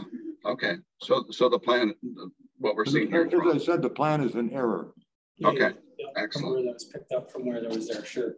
Okay. So Tim, what you're suggesting is follow my cursor. Would you like to, prior to this turn bay, I think I'm trying to follow where your thought may be going. Would you like to extend this multi-use path all the way to here and have them? No, not all the way to there. I don't think it's necessary to go all the way to there. Well, you typically would do it before they get to the right turn. That's perfectly fine. But you do it. You typically would do it before the right turn. Well, you typically would, but I don't think there's that much traffic there. When I've been through there, there might be 1 or 2 cars, but it's really tight. People are waiting to make a right. People in the cars are trying to make a right turn. Yeah. But they maybe are stopping for somebody coming down Bridge Road, waiting for their turn. But another bicycle is coming past, and then they're sneaking past the right side, trying to make that funky little turn onto the multi-use path, which brings them over the bridge. But if, man, I looked at this the other day on Google Earth, and I didn't see that path there, Bill. But if it's there, and if you say it's there, then it's there. So if they can jump on the neighbor's driveway and get onto that path, then I'm perfectly fine with it. That's the way it is. Okay. We extended that at the end. That's all in the right of way still. Okay. It's either that or we take it all the way back to before. The only reason you do it before is because yes, there may be room here and there's a car sitting here, but you take away that weave conflict of. Yeah, I don't see that many cars sitting in that particular spot on any given day. Okay, what other comment on this one, Tim? Do you have any other comments on the sheet? Let's see. It's not on this particular screen, but because we're not really looking at the total part of Bridge Road. One of the neighbor comments was the amount of traffic that not only vehicle traffic or bicycle traffic, but foot traffic that would be coming through the Bridge Road, Winnequa Road intersection. Now we've got from your cursor there, going across to the, over to the left. I wish I could grab your mouse and follow that across. But what about the people who are coming from the Pirate Island area? How are they interacting with? Yeah, it's not on your paper here. Yeah. How are they interacting with this intersection? So you might be back to Google Earth on this one. Yeah, I'm forgetting how we marked that, but I thought there's crosswalks. There isn't a crosswalk that's marked through here. Yeah, because there's that big tree on the other side, which we would all hate to lose. Yep, there's a big oak tree. Yeah, I do believe that crosswalk is on the west side, though, as you come off the bridge. This crosswalk's here. Yes. Yeah. This crosswalk is definitely, this crosswalk comes across to the big one on this side. Okay. Yeah. So here we're expecting the people to come north on, that's still Bridge Road, right? Yep. And then they're gonna cross onto Winnequa and across here to the corner. And then they're going to cross again to get onto the sidewalk that we're about to install. So as they're coming up here, they're crossing here to here on the sidewalk. Tim, you can see the sidewalk I was speaking of. It goes across my neighbor's driveway and then continues on some. Okay. Okay. See it right now. Yeah. And it works. It works very well. Real comfortable with that, except for the marking on it, because it's a really confusing part of the world. It really so this has been changed. This is the old pattern, though, just so everybody knows that. Oh, okay. So that's not existing? That's not existing, Josh? Parts of this is not existing, but it's been part of this has been reconstructed. Okay. Yeah. Because this right turn bay was taken out. I see where I have to go from have one computer doing this and another computer to look at Google Earth. Google Earth is not up to date on this intersection. Well, mine has a system where you can go back to 1985 and see all the trees. Don't go there. So it sounds like we need to rethink, I guess, based on your comments, Tim, and we can go back and we can show this intersection more, is we need to make sure the striping and rethink the entire striping of this intersection to make sure it all makes sense. From what I'm hearing, the bridge, really. It's because you've got a bike path and you've got the multi-use path going on at the same time. Yep. They're all going to have the same crosswalk though. They're not going to have separate crosswalks. True. So, there's definitely a crosswalk that goes straight across and comes this way. So I'm just wondering, do we want it on all sides of the road? Is that what we're trying to get at, maybe? I think that's helpful because you do have a bike lane on the other side of Bridge, and that's if you're a biker, it's the logical place to come into Monona on that side with the traffic, and then you make a left turn across that intersection with the traffic. Yep. But Tim, is your concern about Pirate Island? Because if you're coming from Pirate Island, you would be a fool to try and cross on the on the Bridge Road side. What is it? The west side. You would want to cross on the east side, so you don't have to compete with the pedestrians. I mean, with the cars and all that traffic and that cars turning. It's just much easier to cross right there on the that must be the easterly side of Bridge Road, and I don't see any problem there. So if you're talking about pedestrians coming, I see you'd want to cross on this side of the street where this tree is. Yeah. So one thing, just out of caution, just so I'm understanding everybody, we're not going to put ramps in on this side up against this nice oak tree. We're just going to mark crossings across the street, so that if people are coming down Pirate Island on this side, as you're talking about, Kathy, there's a crosswalk that goes across Bridge Road to the sidewalk on that side. And there's now a stop sign there. So yeah, it's a four-way stop. So and that is the path of least resistance if you're trying to get to Winnequa. Personally, there aren't many people who come down to Winnequa. If they do anything, they go down towards the new development, to the coffee shop or to the restaurant. But I do think this is a really good point, because the people that are going to be walking on this new sidewalk and they're going to the new development, they would logically cross at the sidewalk going straight across Bridge Road to that oak tree, and then they're going to cross Winnequa on the Pirate Island side. Yep. And then they're going to be on a sidewalk all the way to the development going along Bridge Road. Yep. That's absolutely the logical path. It's a path of least resistance. It's the safest way to go, as long as the drivers are smart enough to stop at the stop signs, which one time they weren't. So the image we're looking at right now is not from 2021. The image we're looking at right now is, I'm thinking that based on my Google Earth, on 2010. This is before the rebuild. Yep, totally, I agree. And this is more what I'm interested in, is that there's a significant space here for bicyclists and pedestrians and runners who are going to still be on the road. I mean, even though there's a sidewalk, they're not going to stay up, necessarily go on the sidewalk. They're going to be coming down this way, and they're going to be jumping off onto, they have to jump off into this somehow. And what we have right now is really truncated. We need to make it smoother. I'm confused. I don't follow.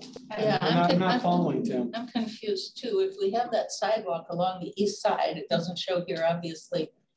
We can cross Winnequa Road or Bridge Road. And all that is striping. I mean, if that's. I'm almost positive you have striping all the way around the side. Yeah. I'm almost positive you have 4 striping. We striped it all exactly how we're talking. I can't say it 100%, but I'm almost 95% positive all this has been striped all the way around. Well, you know what? And if it weren't, it's easy to do. Yeah, absolutely. Let's spend an hour on it. At night in that intersection. So, Josh, does your Google Earth now I'm with you. have the where you can look back? I'll go get the stripes. There should be some intersection details that you have that might show that. That shows that whole. So it's give me 1 second. Like 20 or something. No, I don't in front of me, Tim, can't pull up like the 21. Do you have that on, are you on Google Earth instead of Google Street View? I have Google Earth Pro. Yeah, that's why you're seeing it. I don't know if Google Earth is. I'm seeing the image from 2021, from September of 2021. Is Tim's concern still the biking along the west side going towards Bridge Road? That's it further down. Yeah, it'll be. So do you have a screen that you want to share, Tim? I'm not sure how I can do that, to tell you the truth, because right now I'm on my laptop and I've got to Google Earth Pro on my desktop. Yeah, it's not going to show. Yeah.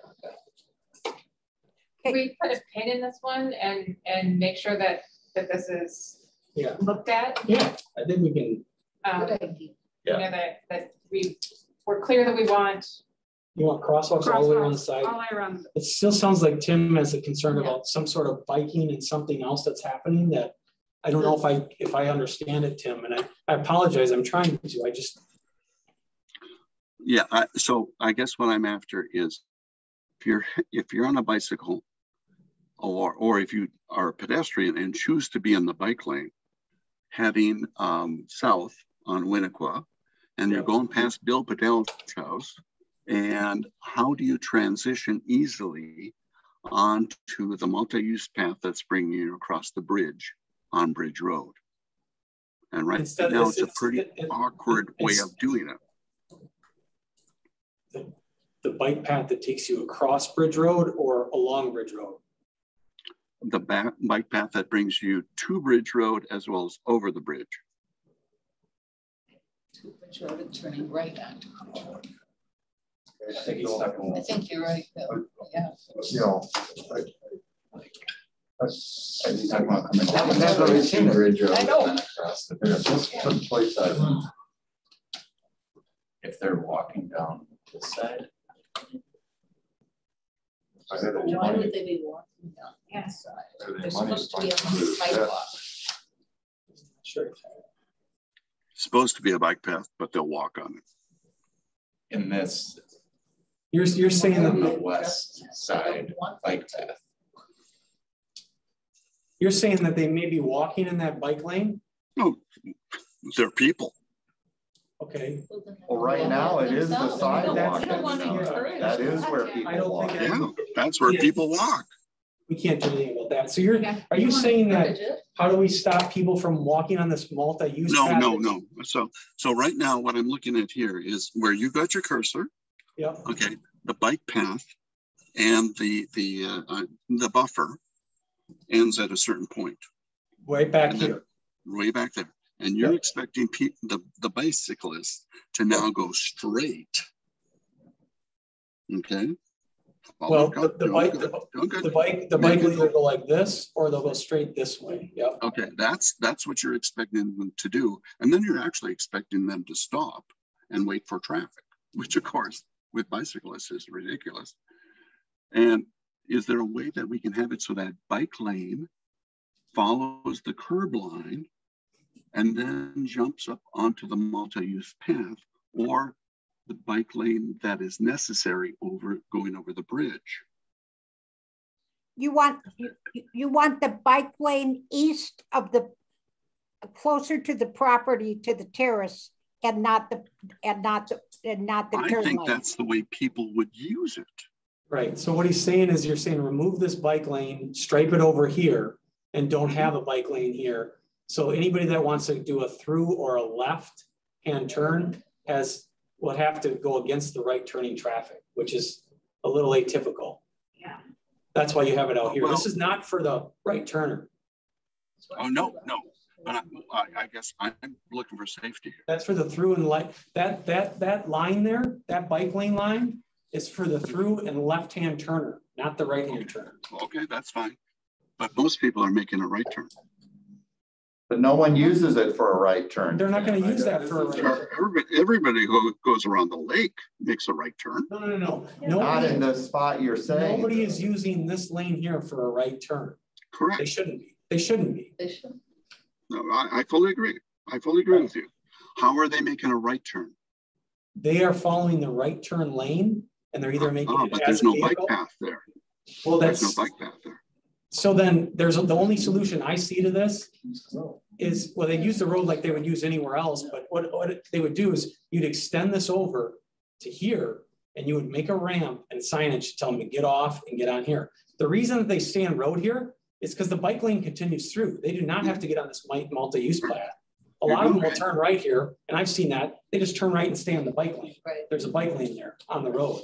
They don't really want to jump up on that path. Or do they do that, or do they jump up onto the multi-use path? I think it's kind of a 50-50. I've watched the intersection too, and I see people come around and they just stay on the bike lane that's on the road. So they have two options. They can stay on the road or go on the multi-use path. Josh, I've seen some things, I think maybe in Fitchburg or in Fish Hatchery, where there are turn lanes, and there are parts of it that are turn lanes and bus lanes that have bicycle markers in them, and they are shared. Yep.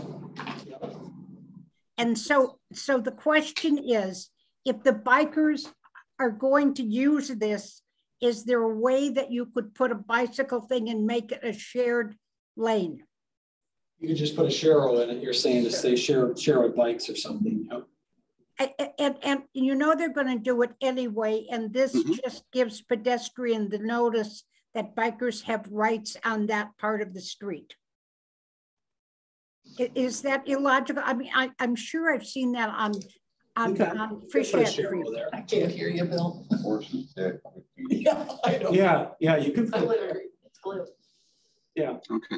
You put it there, times I've gone there because vehicles aren't expecting bikes to be there, I guess. But if bikes are using it already that way, then that's how they're going to use it. So yeah, it's there so that bikes and cars know that they're going to mix together. So maybe we put a Shero arrow there that says, hey, bikes and cars are here together, or we extend that ramp further out if we want to pick them up. I really think it's better designed than I think what's there right now works very well for people that are going south on Winnequa and turning right onto the multi-use path. Yeah. I mean, I have done it hundreds of times. It works well. It seems the problem is going the other direction, and we're not even talking about that, but I don't care. Well, that's next topic, yeah. I mean, we beat this a lot when we did the bridge to try to figure that out. Correct. We're doing it again. But I mean, I think we've already solved this particular problem, and we can agree that it's not perfect and it will never be perfect. But I wish we could focus on Winnequa Road. I would just say this is. The intersection isn't part of the project. Right. This intersection is not a part of the project. And I, for one, want to say I want to focus on the thing that we're rebuilding. I don't think it's a problem at the intersection. I mean, that was one of the big reasons we took the right only away. I mean, before we stopped, so because it was already hard for vehicles or bikes to go across to try to get to the other side. Correct. So we took one step.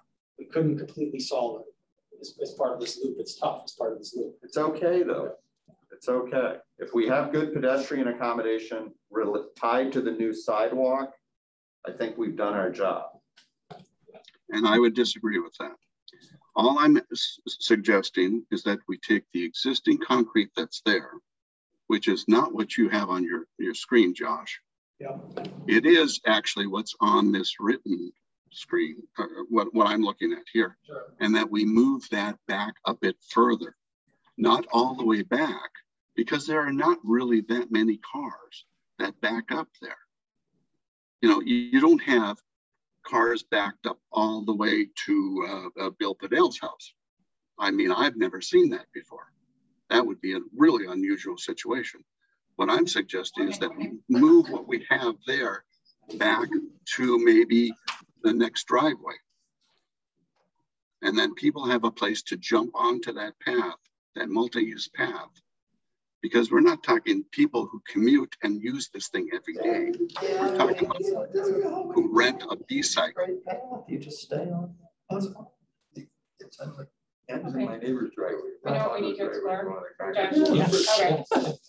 Okay. I get where he's coming from. Okay. It's hard to tell. I know.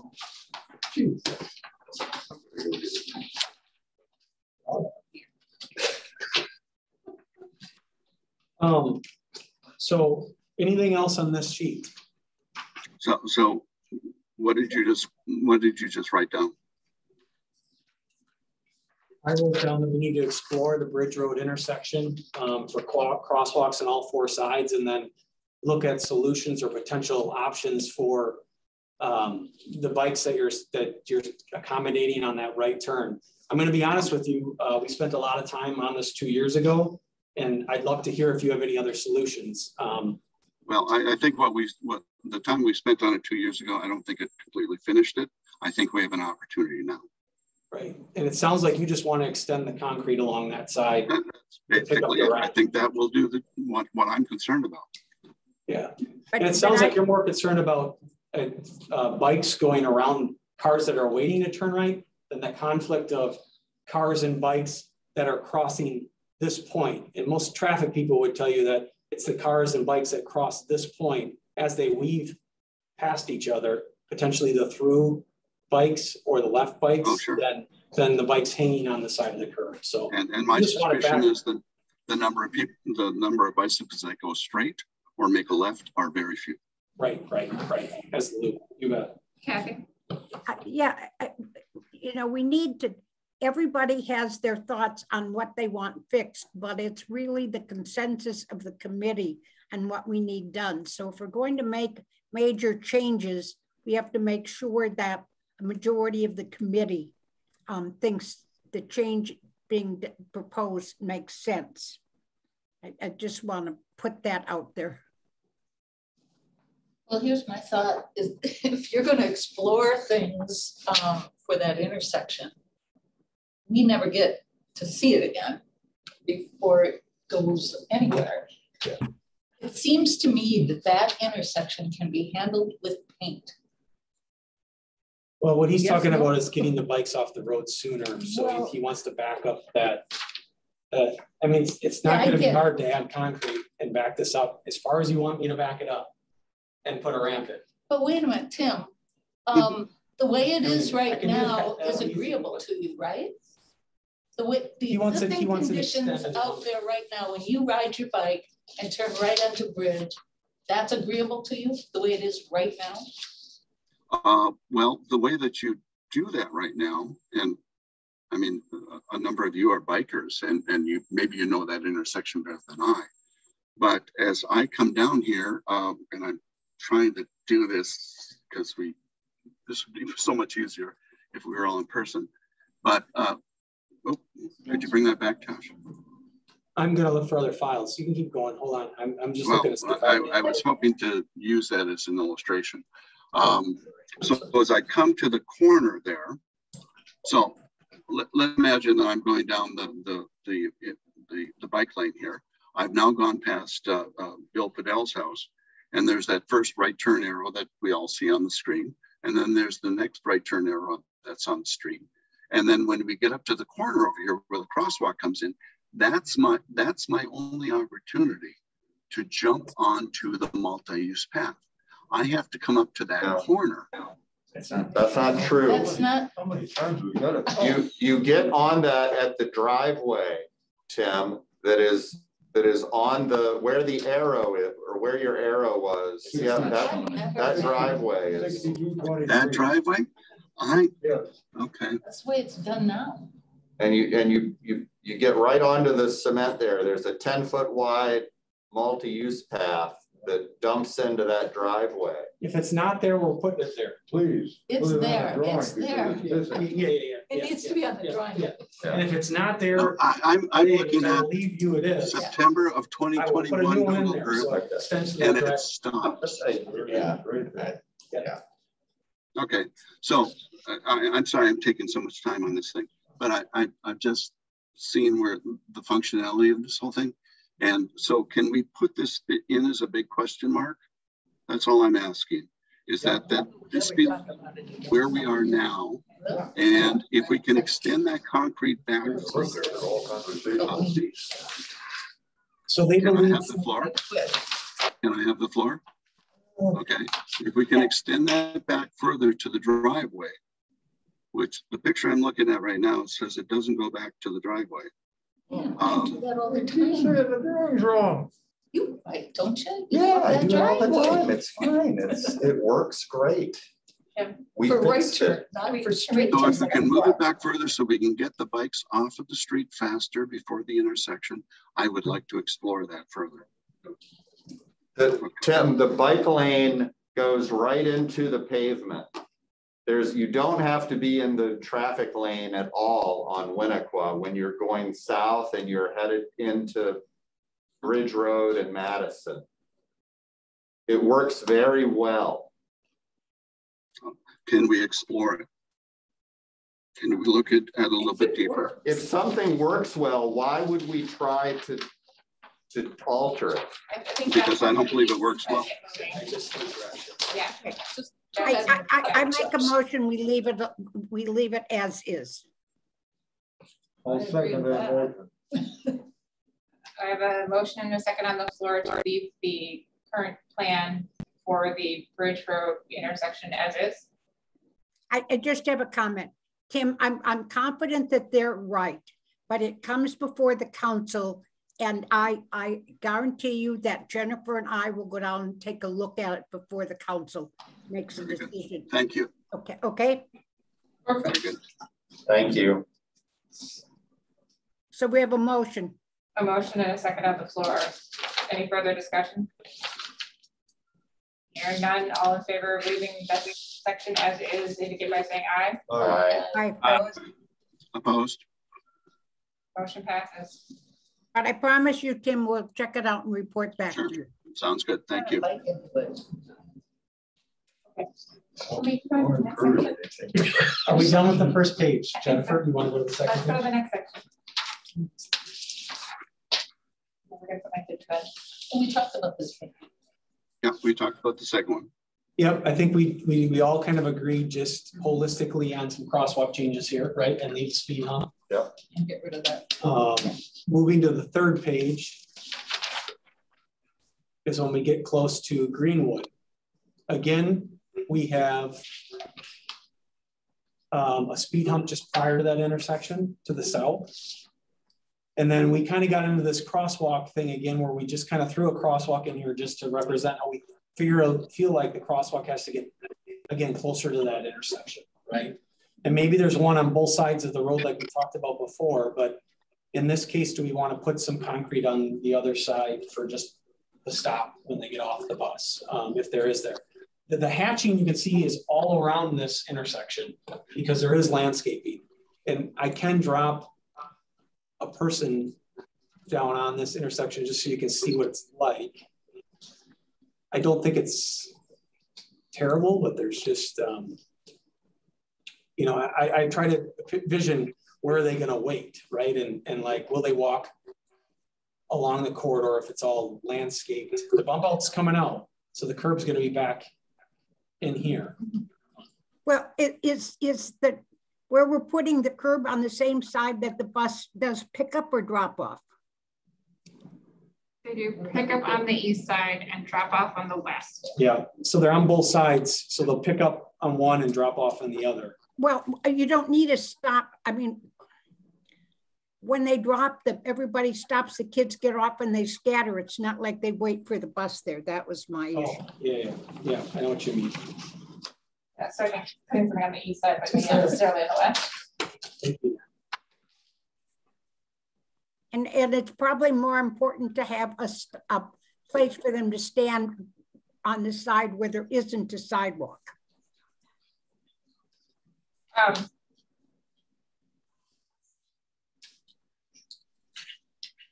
Well, if they're dropping off on the west, they scatter anyways. So I don't know that they're going to wait on the west side. Right. So when we put this together, we put an optional, let me go back to that. We just said, you know, potential crosswalk location, right? But do we even want one here, I guess? Do we want to cross people here? Or do we at least want crosswalks there? If they're on that side, they can come back across at the intersection. I just wonder where the bus drops. I mean, I know they usually go to people's homes, but I don't know how many kids live. I don't know where. I think the hard thing with bus drops is they do change it from time to time based on how many kids are at what street or where they're gonna, you know, it's really hard to plan for school bus drops. It really is. Right. I think if we did something at each intersection, that would be sufficient. Yes. And it could be on one side if we think that the west side is not going to be necessary because they're dropping off on the west side as opposed to waiting there in the morning. I think that would be sufficient. You know, and we would just make it in conjunction with the sidewalk on the east side. So what you're saying is no additional concrete on the west side, just the crosswalk. Not necessarily, unless we wanted to put an apron here so that it's going to something that's right. You know, they'd be stepping off onto sidewalk, onto concrete. So if you put an apron, whether it's on this side or we have a crosswalk on this side, I guess it could go on either side of the road here, right? You put an apron in just a little chunk of a square of sidewalk there. You would just have an ADA ramp and a square of sidewalk. Just so, question, if you put not a sidewalk, but a bus stop, who's responsible for maintaining that? If it's a bus stop, it would be the city. So we're going to make the city, we're going to send them out to do these bus stops, which may or may not be used because the buses may or may not. Let me clarify. If it's Monona Transit, we would maintain it. If it's a school bus stop, we wouldn't. Right. If it was a piece of concrete, you wouldn't, or just randomly there, you wouldn't maintain it. I just get concerned if we have a piece of concrete, it's not maintained and somebody slips and falls. So therefore, do we have to maintain it? And are we going to maintain something that's not going to be used? I mean, likely what happens now, if this bus is coming down this road, do you think they're pulling up to a driveway location if there's a bunch of snow there? Like, for instance, my cursor's like on this driveway, right? Yeah. Probably stopping here, letting the kids get out, and then they scatter, right? Whether they're crossing the street or, so do we want to add, is this sufficient? And do we just want to add crosswalks that are on the street? Yes. Right. Yes. Here, maybe on both sides.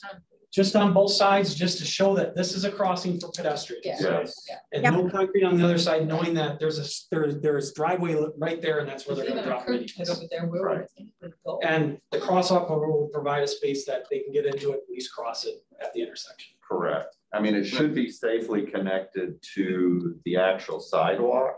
On the other side. Just dead end into the curb on the other side. On this side, we will connect it to the sidewalk with a ramp. Right. On the other side, it will just end at the curb. Correct. Right. But you know, in this case, it's going to end at the curb, basically right where this driveway picks up too. So, you know, I'm almost wondering, that's the question Zach and I were debating a little bit, is do you need this spot, or you just use a big piece of concrete that's already there and kind of line it up on some of these for the best we can do, you know, then creating other concrete that the homeowner would have to shovel. Right. Because per city ordinance, residents are responsible for crosswalk ramps. Right. And it's in landscaping area, which the kids aren't going to want to walk or get out on, where potentially snow's all piled up around it. And it's going to change as the kids change. Yes, it will. As the households change. Yep. So I really don't see a need for the crosswalk there. You're bringing them across the street to nothing. Yeah, and the problem is that if you put in one or two, quote, bus stops, concrete pads along the way, everybody's going to want one. Not just at the crosswalks, but even where we don't have them. And where do you start and where do you stop? I would like to see them on every intersection. And a crosswalk. We wouldn't put them where everybody else wanted them, unless they wanted to pay for them. Yeah, so Jennifer, if we have them at the intersections, does the sidewalk on the east side constitute space for a bus stop, or do we want to carve out a specific space off the sidewalk for concrete? Well, so this one, for example. Yeah, that one's the. You've got this going here. Yep. Potentially the apron goes here. Yep. Yep. Bus is going to come here. Kids are going to have to climb over any snow storage here. Well, this would be, so in this case, there's a crosswalk here, and there would be a ramp here too, because there would just be a marked crossing that would go here. So you'd have a ramp and a ramp. So are they okay in the morning get picked up at this space, or do you want more concrete there? So I think the sidewalk and ramp would suffice. I would agree. I would think. I guess then if it's just one sidewalk. Yeah, right. It'd be one large without, pad. Yes. without, one large pad there, because they're so close. then I guess that would be. I think you'd have enough space probably to constitute that as like enough for a grouping of kids to probably stay in. As long as you make it, like you said, large enough. And you know, this is 5 and that's 5. You might almost have like a 10 by 10 area there when you're done. Can someone tell me where we are on bus stops? Are we going to do bus stops or not?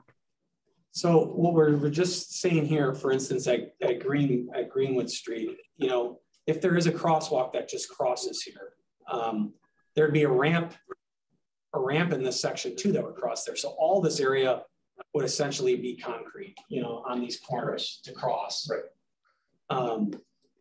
So you would kind of, I mean, the bus stop would be the corner aprons. It would be the corner kind of crossing of sidewalks in your ped ramps, your ADA ramps.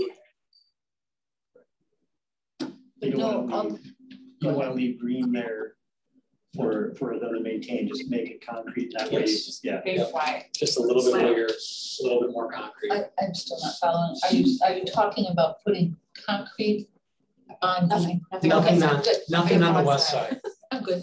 Except just a stripe crossing at the intersection, just so people can still cross. If they want to, they can cross in a safe area. Yeah. Are we putting crosswalks on both sides of Greenwood? That's it. I mean, I'm fine with that if that's what we want to do, just straighten them over. And so why do we want to encourage them to cross the street? They have to go home on the west side too. They may live over there. Provides a safe crossing. Well, how many people live over there? What's the lakefront? Sure. I understand. There's more on, I guess, if it's a bus stop, that's fine. If there are people, but we're bringing them across the street to nowhere. So the hard part then, Tim, so just think of it this way, and I agree. I don't know if there's going to be a lot of people crossing the street, but let's say somebody lives three houses down, sure, but they're walking along the sidewalk. Would you like them to cross here and then just walk in the bike lane, or do you want them to just randomly do a diagonal across the street at a random point? I guess what I'm saying is that it really isn't what I want them to do. It's what they're going to do. And they're going to walk down the sidewalk and then they're going to cross directly across it from their street. But give them the opportunity to do it right. But the problem is right now, people walk it on the east side, on the west side of the street. Children walk in the parking lane. We're taking the parking lane away.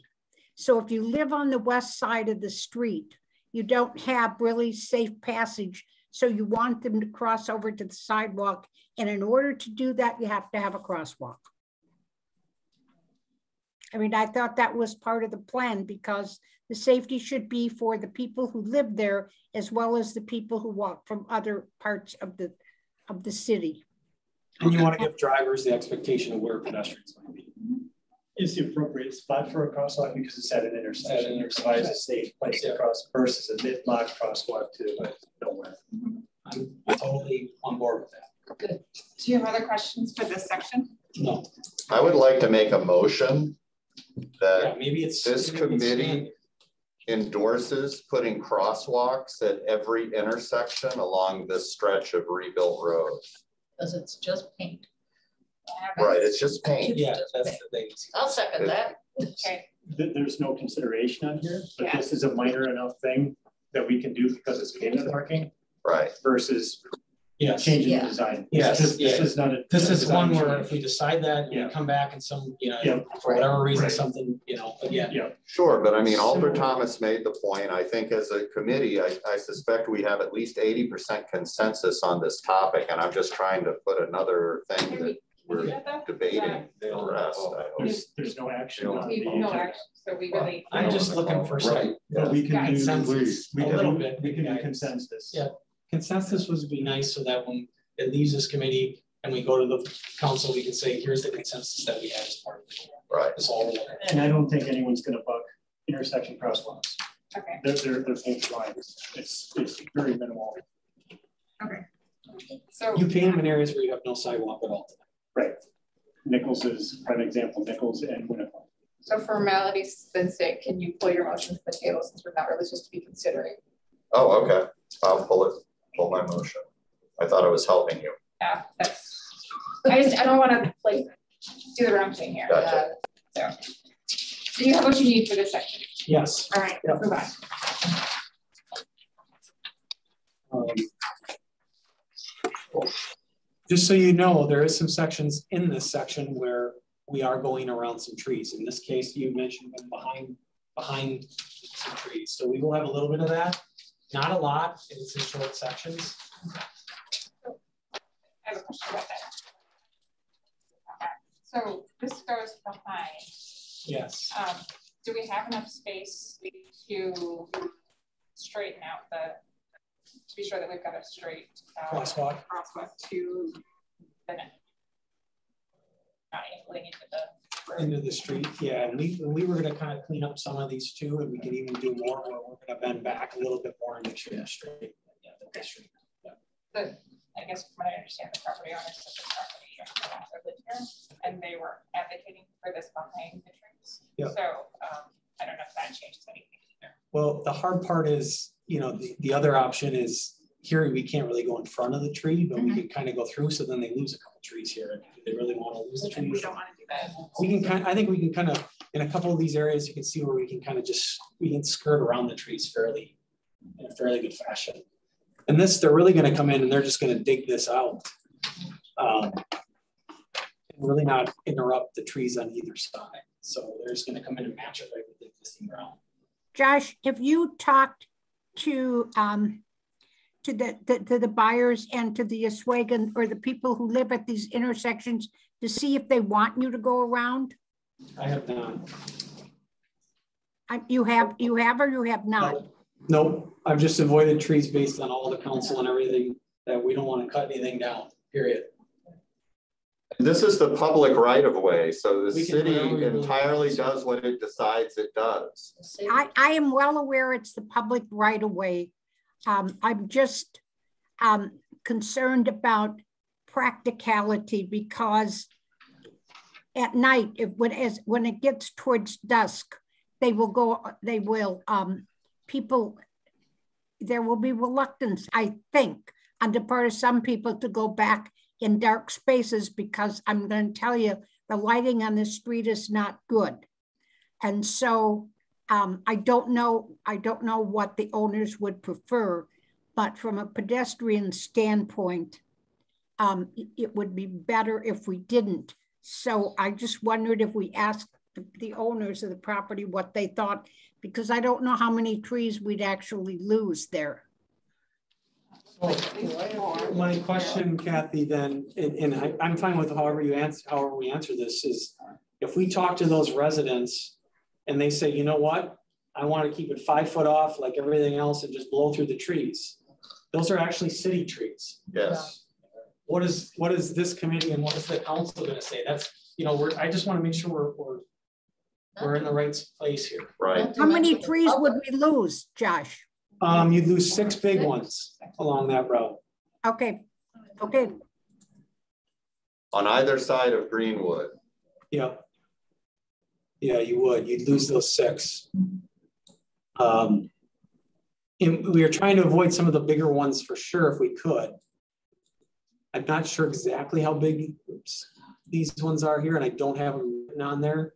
So you're gonna lose these couple here, and then 4 on this side, which these aren't necessarily real big. Again, this picture's a little old, but you're gonna lose the tree. You're gonna lose the 4 along the side. It's gonna look different.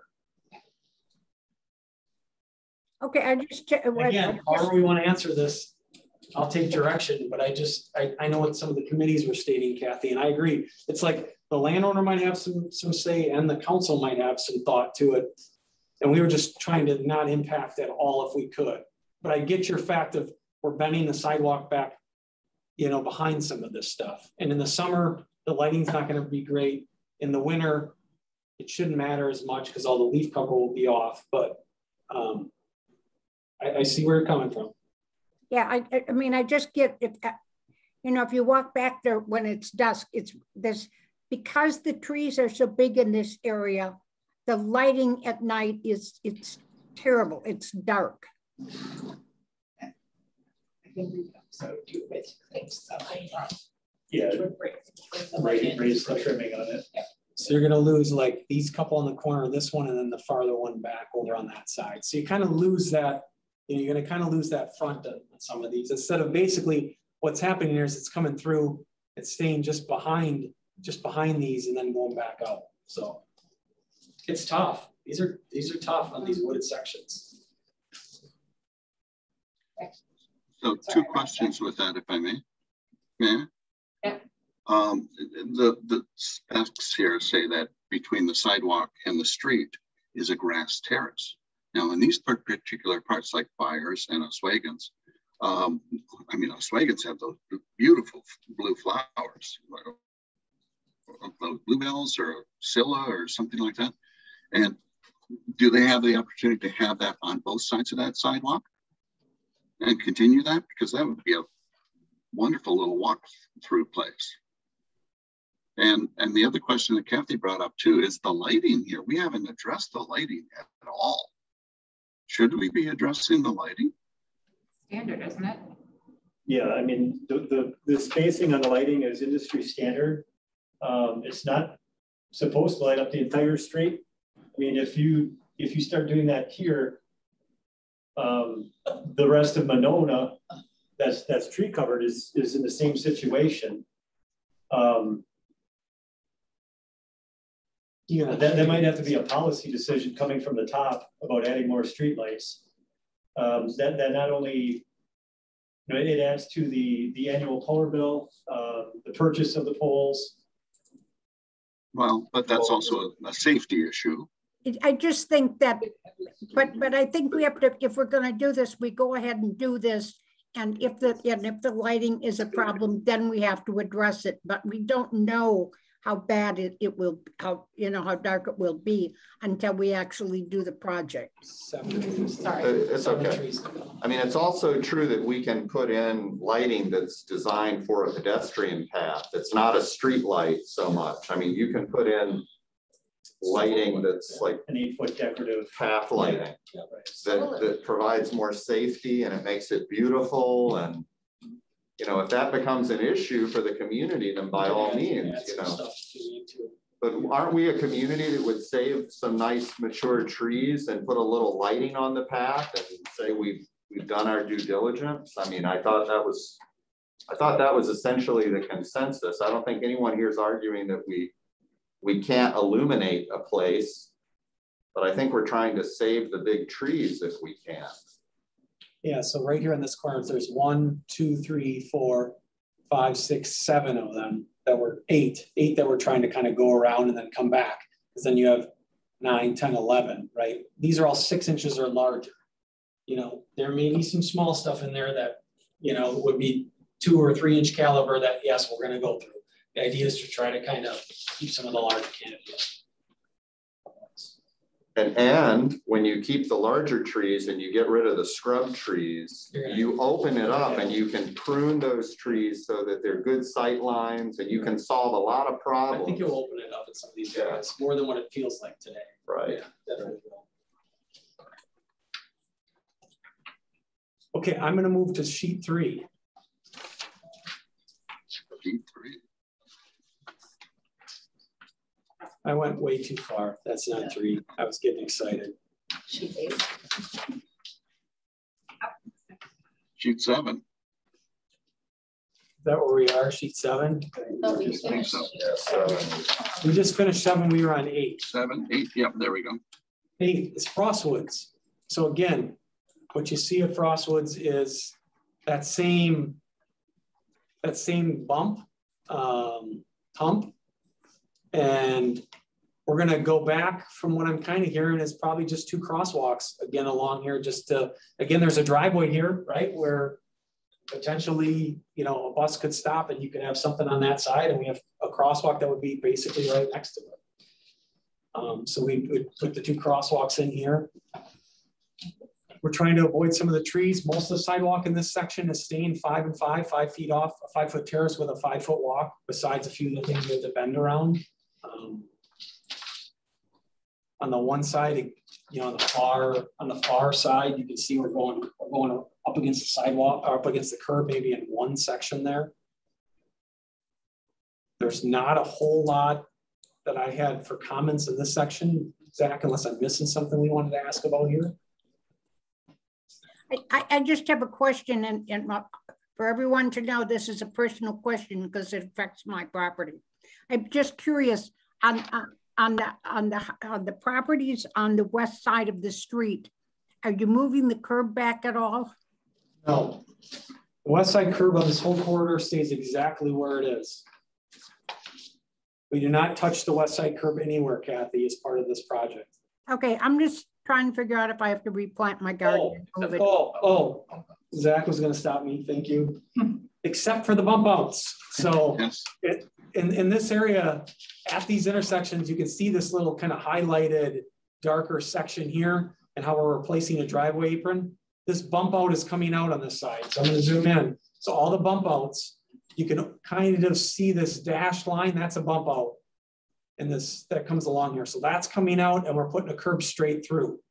So in this section, yes, the bump out's coming out. The curb's kind of taking the place right to the back where the bump out was. So there may be a little bit of landscaping along that edge, Kathy, but nothing else. You know, we're talking right up at where that bump out kind of ends today. Okay, there is a comment for Dan.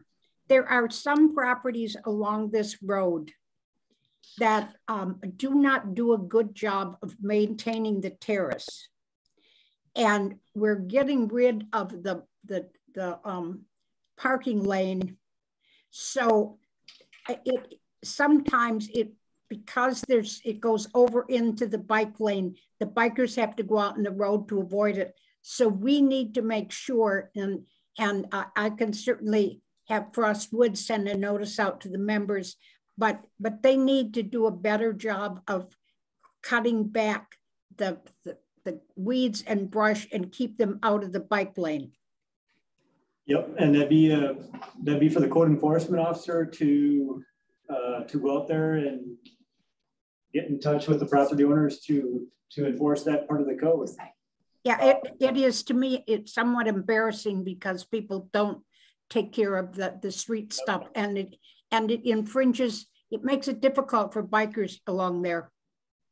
The code enforcement officer reports to the city administrator, so that'd be the route I would go if I were you. He doesn't report to me. He's not in public works, so we would only get involved if there's a failure on the property owner side of things. Okay, well, I will monitor it and report it if I think it's a problem. But John would be the one to follow up on it. So, thank you. Yep. Okay. So I just put up there kind of what that looks like, Kathy, just so you can see it. So the curb it's the one where it's right there is the worst, but this sometimes gets bad too. Yeah. So the curb will be right to the back of where this concrete was. That would be the only impact on the west side is removing these bump outs and putting a curb along there, and then replacing a little bit of a driveway apron to do that work. So that's what you were seeing in this section here. We were looking at those properties. I always thought this property right here was the problem, personally, but Yeah. I know the front yard is very sloppy. Yeah, that's what I thought the problem was, but maybe I'm mistaken. I'll be sure and report those people. Hey, Josh, is there any way to save those 3 trees that are in that clump there? Yeah, so we could bend in closer here too. So let's look at where that is. And maybe that's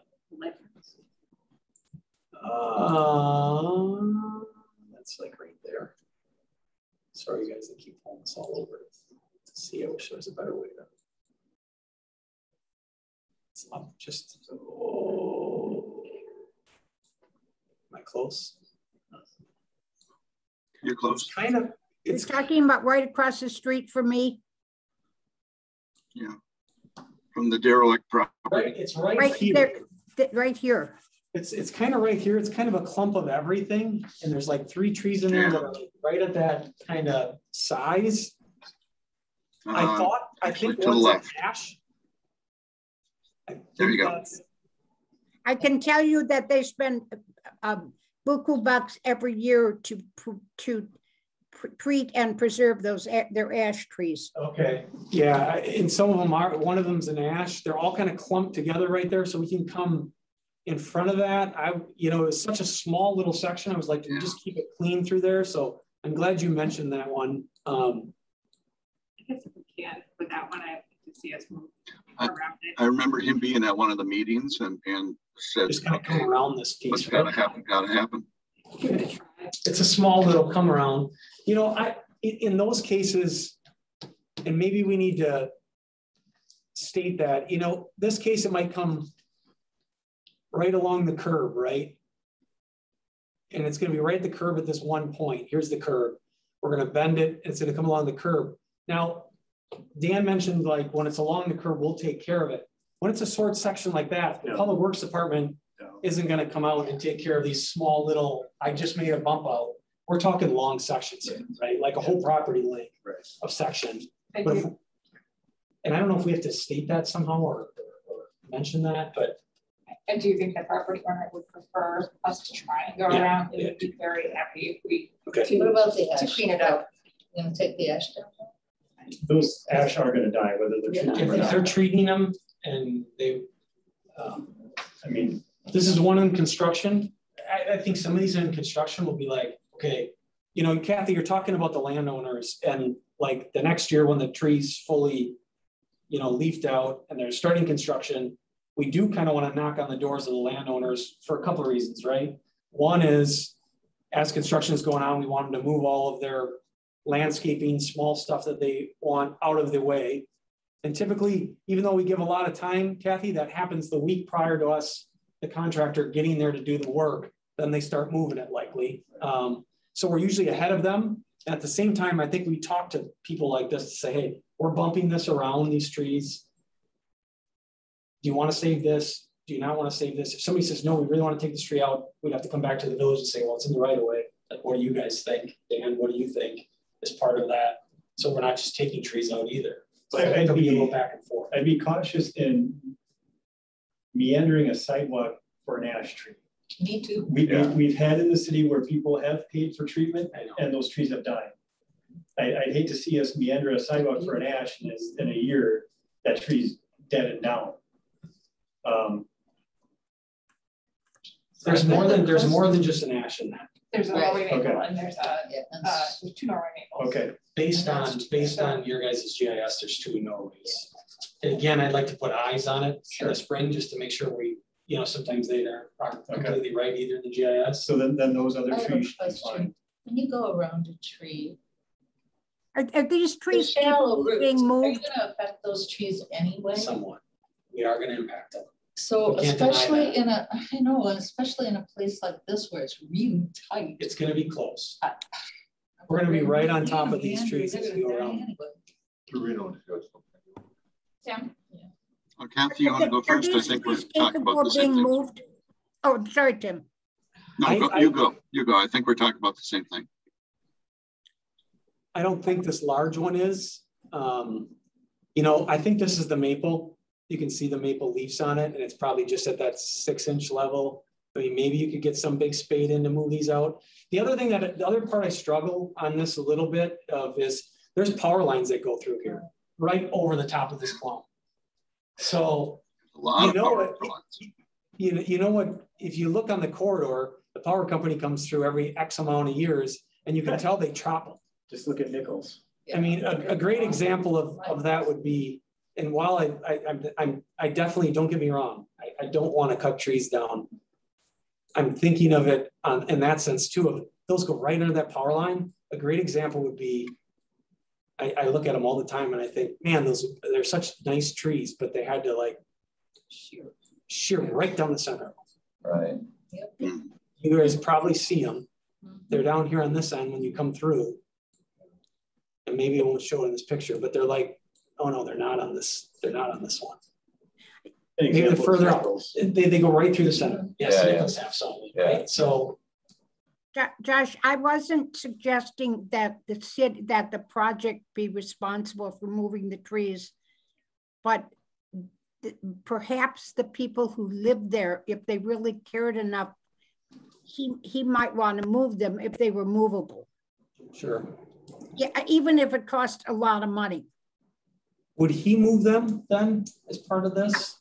I'm just saying that there's the maple. If you could, if it's possible, I mean, we can't save the trees, but he might be willing to move them if it was an option that was open to him. I don't know, but I do know that he cares enough and has the resources that if he wanted to, he could do it. I just don't know if it's feasible. There's that maple on the other side kind of going into the lines too. Tim. This brings me back, actually, speaking of trees, I think I'm back a screen or two, but the tree in front of Jim Drager's house, it goes back, gosh, I wish, I'm not coming up with a street number here, not Graham. What's the address? What's the address? I'm working on the address. It's the one with the fancy one-of-a-kind tree. Yeah, yes, I'm surprised we didn't talk about that one. Now that we're gonna move, right? So that one we are showing, give me you guys have an address off the top of your head? It's the one that the mayor talked about, that we talked about moving the tree down. I got them. It's a bigger than 6-inch tree, I believe. It's a, yeah, that, I would hate to see that happen. So there's 3 trees in James's yard there. We had a conversation with the mayor. Dan, you remember this a year or so, probably, or 2 years ago now. He has 3 trees there. 2 of them are fairly small on the bookends, but the one in the middle is large. See that hatched area? That whole hatched area is the tree. This is the special tree that is. I always call it a bush, but it's not a bush. It's just really low, right? It's low to the ground and it sprawls. He mentioned he can trim that back, and he thinks we can pluck that out of the ground, and he can save that. Really? Good for Jim. That's a gorgeous tree. And I bet you that was built when the house was, that was put in there when the house was built. So it is this. Which one? It's this one right here. This is it. It's a bush, I always say, but that's it. It looks like a bush. Yeah, that wasn't, that particular one wasn't put in when the house was built. That's much newer. Oh, is that much newer? It's an ancient tree. So, here's one that we could pluck. We talked to him about that one. We could pluck out of the way. This is a tree of some sort. It's a rare species that he wants to save. And then he has another small here and here that, again, these are more decorative ornamental trees that he thinks we can pluck out of there and move somewhere else. So okay, I think so they are movable. He believed that those were removable. He's quite the arborist, I think. So I was relying on his thought that they could be removed. This one is very big. This picture is deceiving. I'm going to go back to the plan sheet. It really is this sprawling. Like it is, it takes up an area. So I talked to him about that, like he'd have to kind of cut it back so they can put their thing around and grab it. And he's like, yeah, I think we could save it though. I would have to trim it. If we can't do that in this area, the sidewalk along this lot would have to go right along the curb. And I still think we, again, have some impact to the roots, but they are fairly small trees. So I don't think they'd have, you know, really large. They're probably closer to the tree. So a follow-up question to that is, do we have money in this budget to add trees aside from our regular budget for trees? Like we do on recent past projects, we wait till the project's done. We do it ourselves rather than go through the contract. And that's fine. We go right to our supplier versus a low bid supplier. But we like to come in when it's done, see where the open spaces are, and then fill them accordingly. But we've been doing that the past probably 4 years now. Sure. Where we come in after the project's done on our own. So in this particular area, which is full of massive oaks and massive maples and such like that, I guess I'm not really seeing putting in decorative little dwarf thingies. You want to, I mean, the old joke is that the best time to plant a tree is 20 years ago. The second best time to plant a tree is tomorrow. And so we want, I see where we want to replace that with oaks and maples and things that will turn into the trees that are there now. So if I can just put in that plug. If there's power lines above it, the city ordinance, I believe, prohibits trees that will grow into the power lines. If there's no power lines above it, then the big trees can go in. Okay. So that's been, I guess, standard probably well before I got here. I'm not sure when that code changed, but it's been in there. I can see that. Thank you. Well, good catch. Can we move to the wall? Yeah. The wall is what we really want to talk about tonight. So for sure.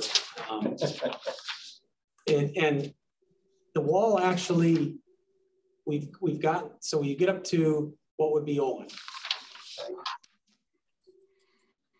Let me zoom in there a little bit. We get up to Owen.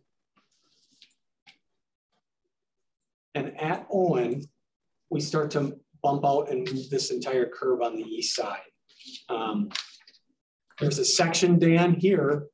There's some really, this is where we finally get into some big oaks that we potentially are going to impact. I'm going to go to the aerial to show you those. Until now, we don't impact, I think, an oak to this nature. But this is where we would have to stay along the back of the curb, the new curb, in order to avoid some of these trees. Two big oaks that are here. Here's one of them, and the other one's right here. So the sidewalk would stay, you know, the curb's gonna come out and the sidewalk would be right behind it to avoid these ones that kind of overhang the roadway at the same time. So when I turn back, you can see them a little bit better. Bear with me. These kind of come and they hang over, you know, they're larger and they kind of provide that canopy that's coming over the road. Save those, we'd have to go right along the curb.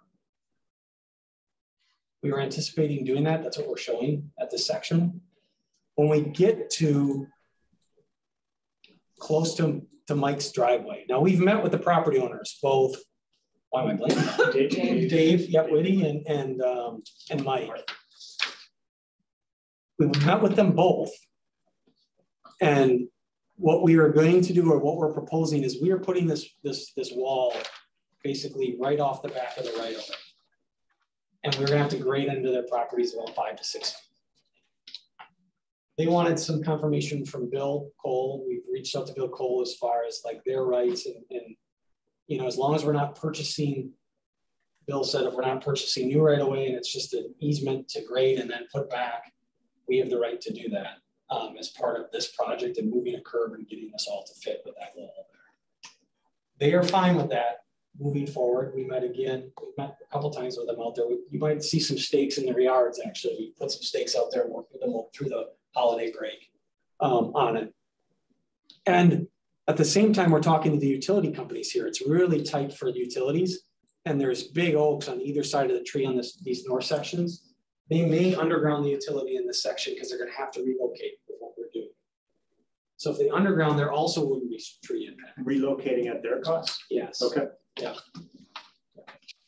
To be determined, but they're going to get an arborist too to look at, well, what are we really going to impact, and maybe it's more beneficial on the environment.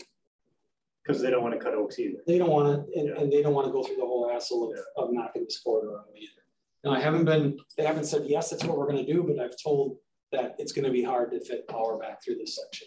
It's hard, it's fit through there tough now, and they may underground a section of this. I'm hoping it's from Maywood, it's Owen to Maywood.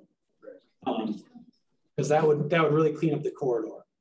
So what we're proposing, let me just jump back to the plan sheets here, is we're along the curb, and then right before the driveway, we come out with a retaining wall. So around this corner, we're right up against the property line, and the owners know that. We have a little wall that wraps around their driveway on the south, and then on the north side, it continues along Mike's property. Basically exactly the same length, except for a little on this corner because we need a wall because it's steep right there. It's going to be put back roughly at the same length that it is now. And actually it's going to be shorter.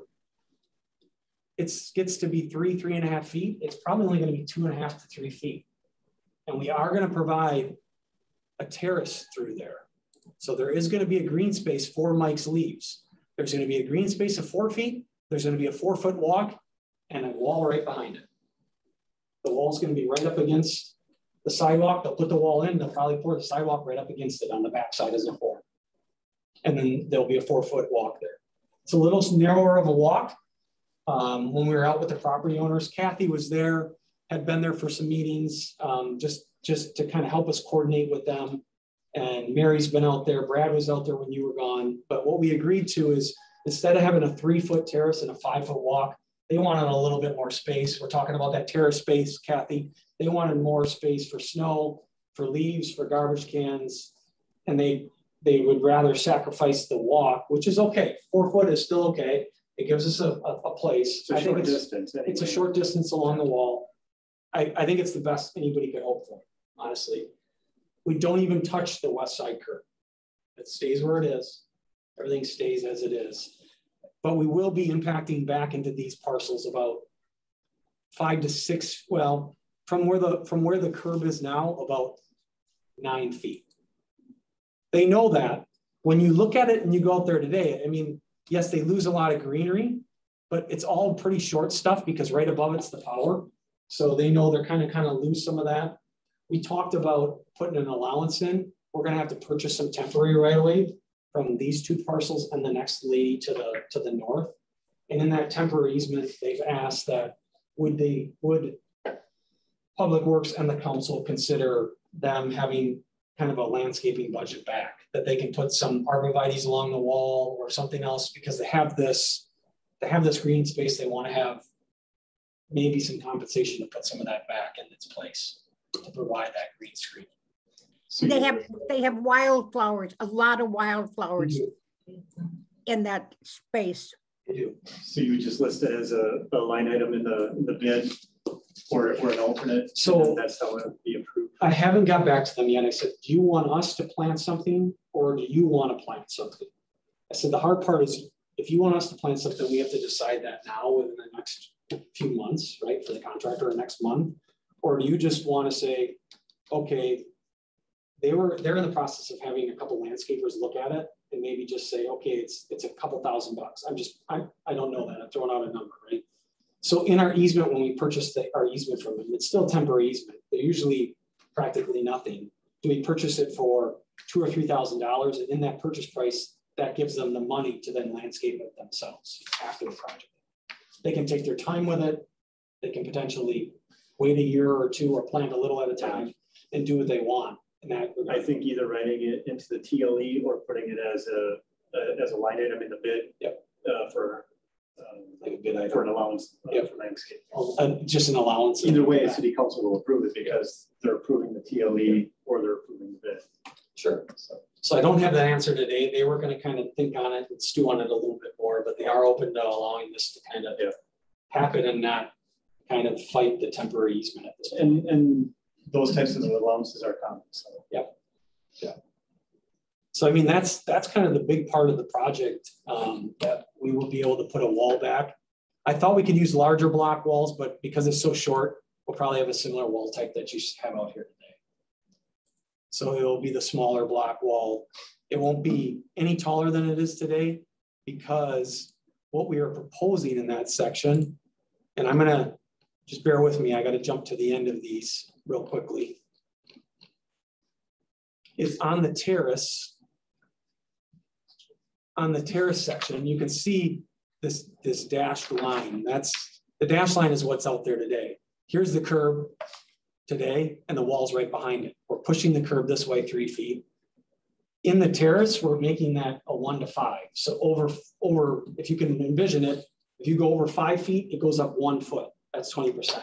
It's not real bad, but we gain almost a foot right there on the terrace. And that's perfect for storage. Yeah, it's storage, and it's not overly steep. You can mow that. It's still very, very practical. But we gain a foot there, then we have the sidewalk, and in this case, each one of these squares is 6 inches. So, you know, there's about a 2-foot wall is all that's needed. And then all of it's blended, so we can basically match right back into where their property is. We're still gonna have to excavate, and they know that 4 to 6 feet past to get this wall built. We're gonna try to minimize that with the contractor as much as possible, but we would fill that area back in. So they may have an area back here where they have to landscape. This is where they're gonna have that area that's still impacted 4 to 6 feet that is gonna be bare after they're done. After we're done, sorry. Do we have to do anything to build this driveway to We change are. the grade? Yeah. And it's gonna have to go a ways back. It is doable. We've talked to them, we've looked at the slopes out there. And this ELE will cover that. No, as that's well. the other one. I think it's Is this the south one? yeah. Or, no, that's the northernmost one. Oh, yeah. The one goes like off. Yeah, It's this one.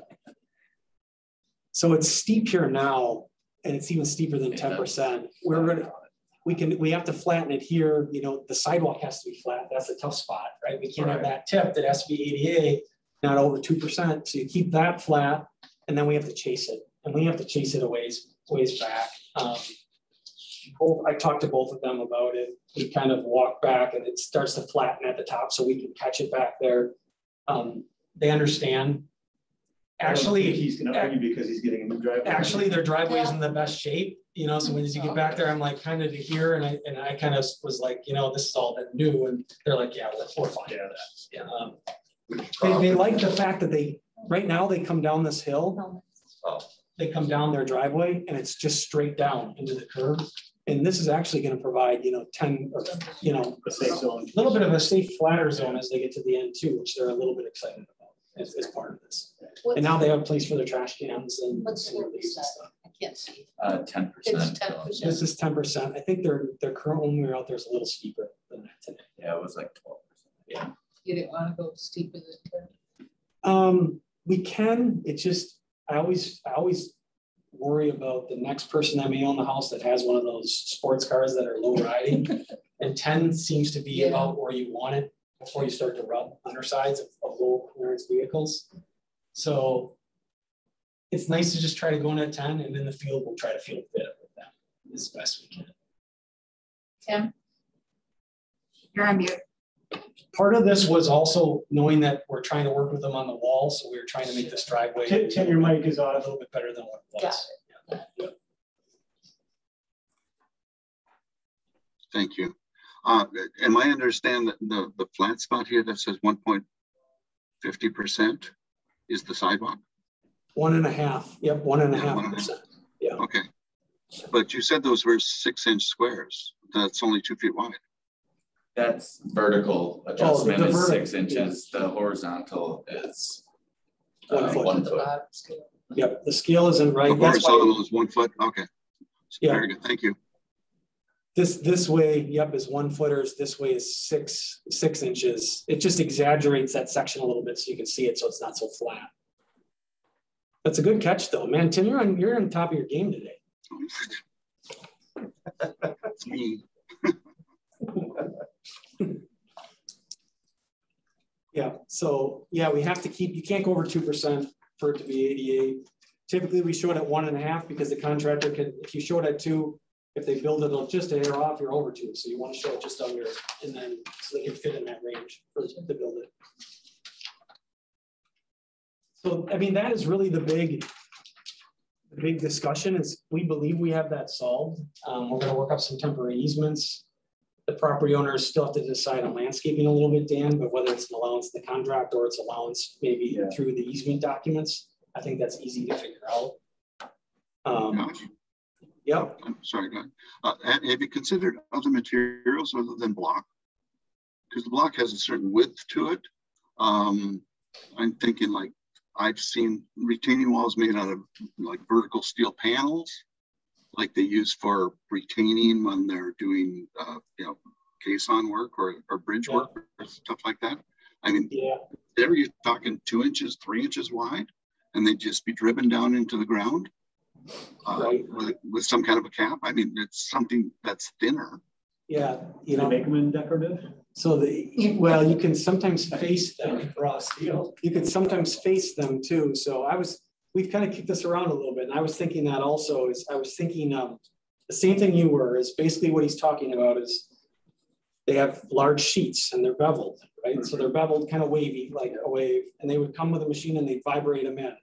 And then the next one slides into itself and vibrate it in. So we essentially, Tim, we wouldn't need an easement. We would put it right on the property line, right? Yeah, exactly. Right behind Take away the block and go straight down through that space. Right, straight down through it.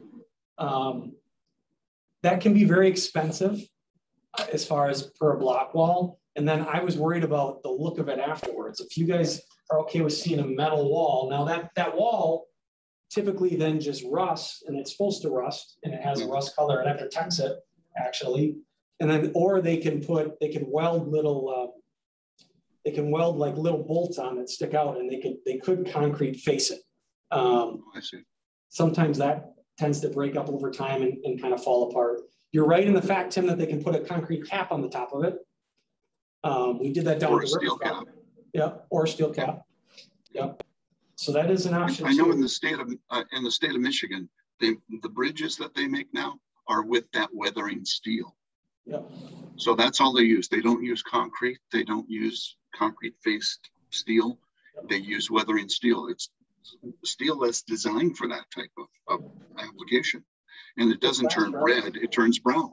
Yeah, it turns like a brown, like a brown kind of rusty, It doesn't just something that's thinner is what I'm saying. Yep. Kathy. I would hope that whatever we do complements the wall across the way and maintains the aesthetics.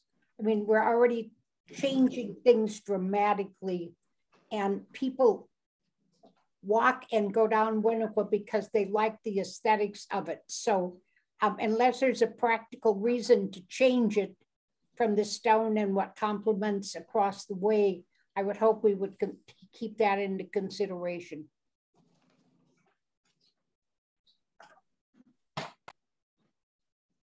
We can always put it as an alternative also. But there may not be an appetite aesthetically. You know, that would be something we'd have to discuss with someone. Is it this committee that makes that call then, or passes like what that wall looks like to council? Well, I believe probably when this committee and council made their decision, they assumed it'd be a similar type wall. Yeah, I mean, we left it as a similar wall. Yeah. It'll be similar block type. We can play with colors and look of it later as you decide that as they after they fit in. I guess I'd prefer to see to match what homeowners would probably prefer, and I venture to guess that they would prefer what they have now as opposed to something like steel. So maybe talk to the homeowners today.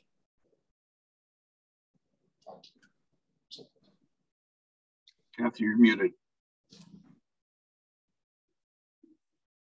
I'm talking, but you can't. Josh, what happens further down the road where we have the pillars?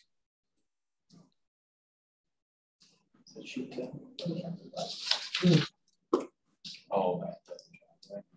pull them out and put them in your yard. Can you tell it's like getting late or something now that I get my answers? I shouldn't say that because we're recording. I'm just kidding. I'm kidding. Here's the pillars, Kathy. Can you see those two little dots? I think this is what you're talking about. I'm going to go to it on Street View. I see the pillars. The pillars are, will go down the street.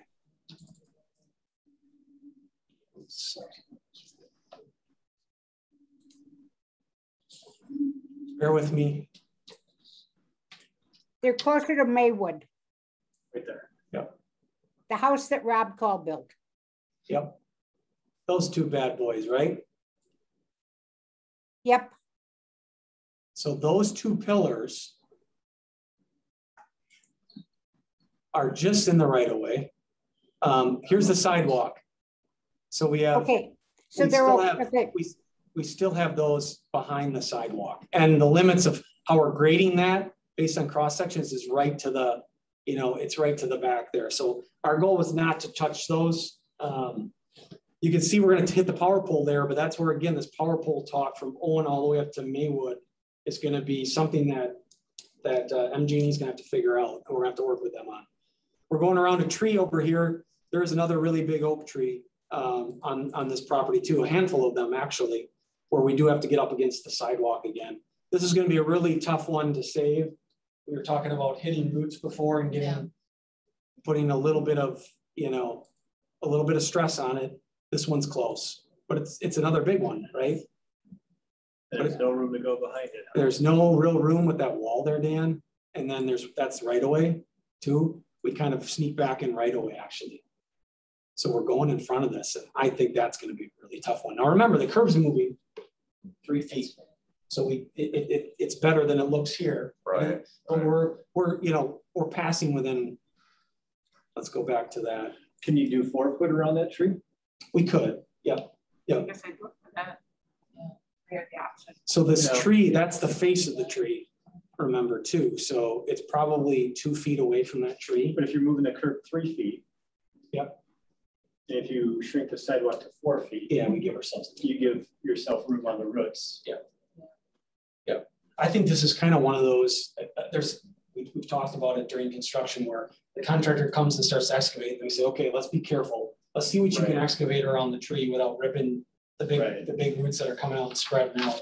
They do a little of that, and then we make a call. Okay, well, actually, this looks like we can fit 5 here, or maybe we only fit 4. And that's how they form it up. Do we let homeowners know that it's a risk?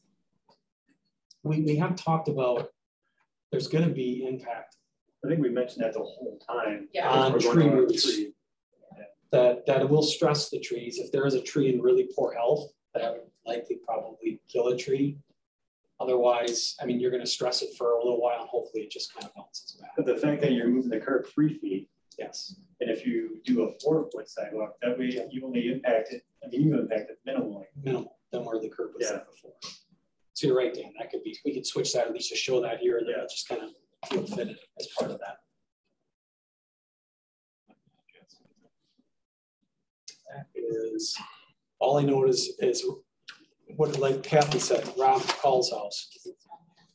It doesn't have the address on it. It's right next to it.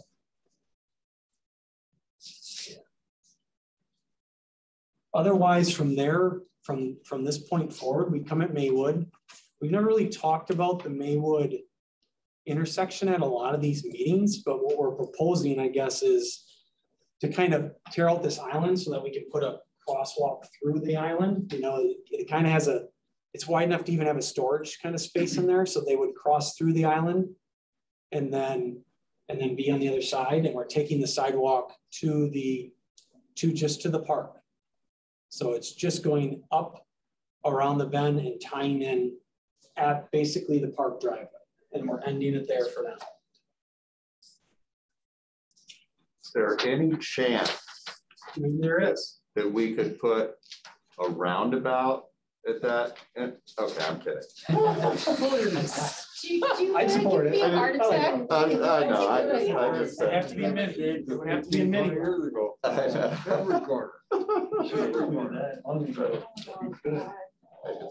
So then on Maywood, the sidewalk is just turning, making the curve.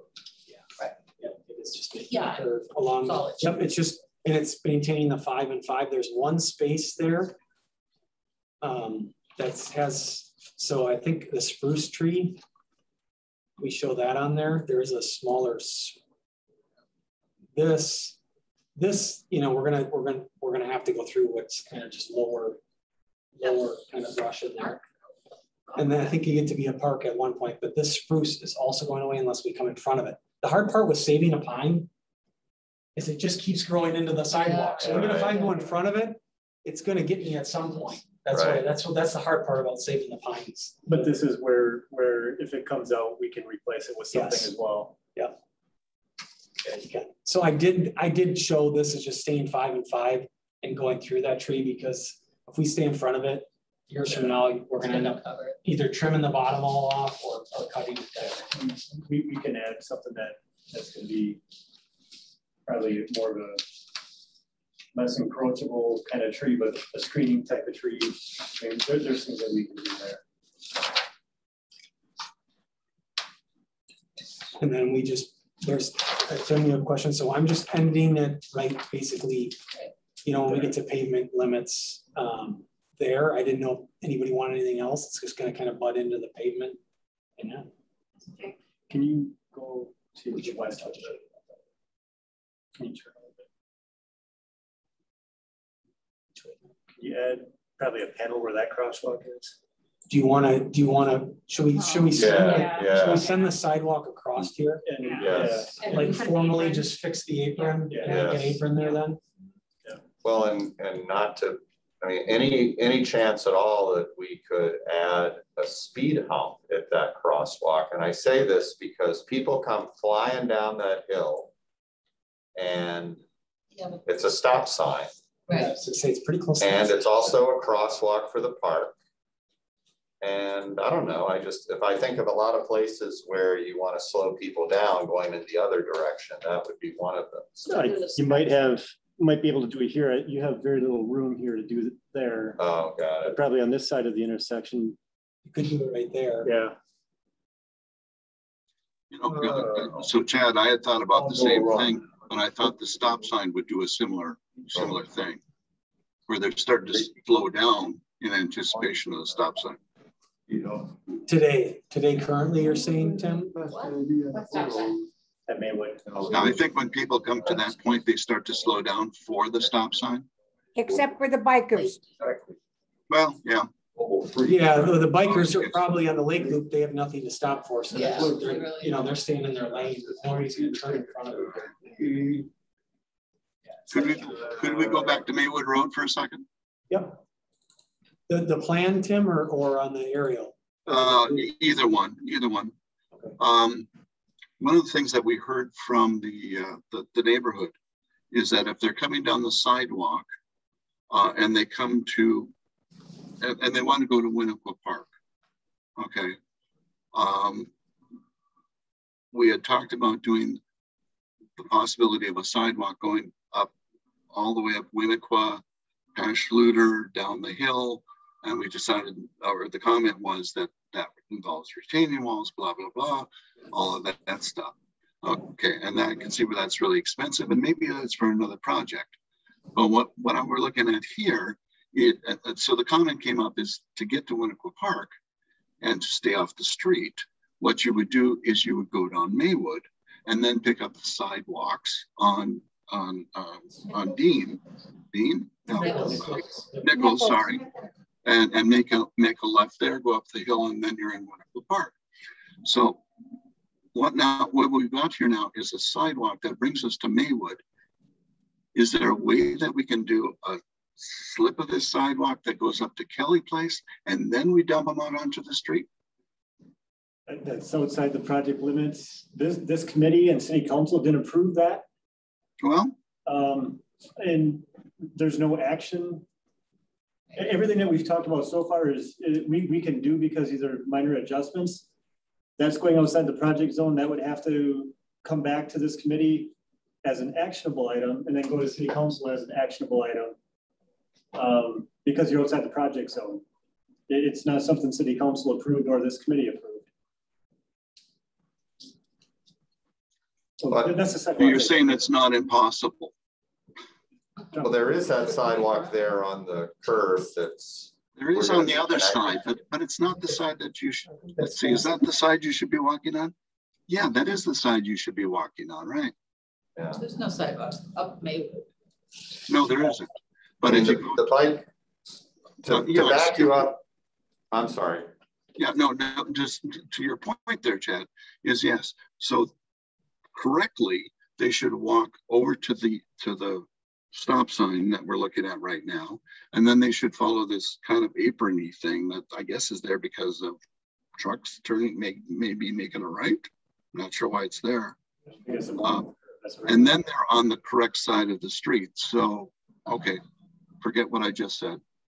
But Tim, you are correct that based on the pedestrian and bicycle master plan that was much debated and then approved, Maywood is one of the pedestrian corridors long term that the city would like to see a sidewalk on. So yeah, this is not, this is pretty easy. And it would be on that side of the street. Yeah, because it's very flat and easy to, you don't have the grade issues here. If I could, Tim, that'd be something to bring up going into the capital budget for 23. If this committee wants to bring it up as a standalone project to add sidewalks on Maywood, that'd be and to bring it up on that side of the street. Yeah, bring the sidewalks on that side of the street. Weren't we talking about only looking at sidewalks when we're looking at redoing the street? Right. Well, right. So does Maywood need to be redone? No. But this, I mean, if it's the desire of this committee to do that, sure. We can add it to the capital budget, let city council decide. I think what was talked about is if we are reconstructing the street, we also look at doing sidewalks at that time, but there's nothing that says we can't do it outside of a project. Okay, we've got the money. But we can, if this committee wants to add it as a project, we can easily get an estimate and prepare it for the 23 capital budget. I mean, well, at this point in time, I'm just happy with the fact, now that I got my direction straight, that people should officially, properly walk to that side of the street, and then they now have a concrete space to bring them north of the intersection, and then they can be dumped out onto Maywood Road. Yeah. So. Kathy? Yeah, I agree with Tim, and more actually for kids who might want to walk to Winnequa.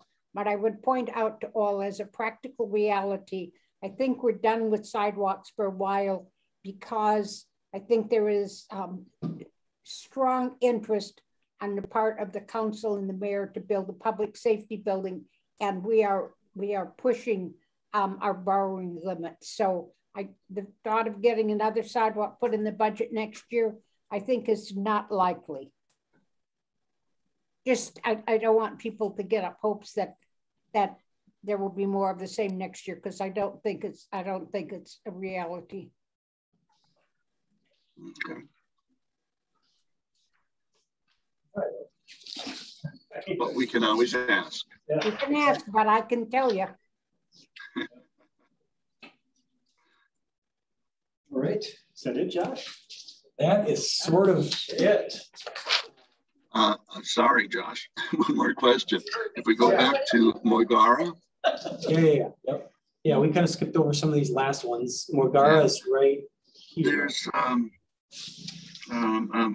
across the street from Moigara. Let's see. There's a couple of trees there that I'm wondering about. And they're kind of right on the edge. So I'm talking about the west side of Moigara. Remove a 16-inch hickory. It's outside of that construction zone you were talking about. And remove a 30-inch white oak. That's outside of the construction zone you're talking about. Is that more concerned about the roots, or is it, does that related to if we were moving that or if we were moving the curb closer to the wall. Yeah, that was before. So that might be part of that. Those might be able to come off of there now. Yeah. So this is okay. That's good news. Okay. So we really have all the trees, all the trees on the west side are fine. Yeah, they should be. We're doing the curb there. Yeah, there's curbs here, right? Just where the bump outs are. Yeah, there's that. But they should be able to delicately work around the streets, don't you think? That might be some of the option there.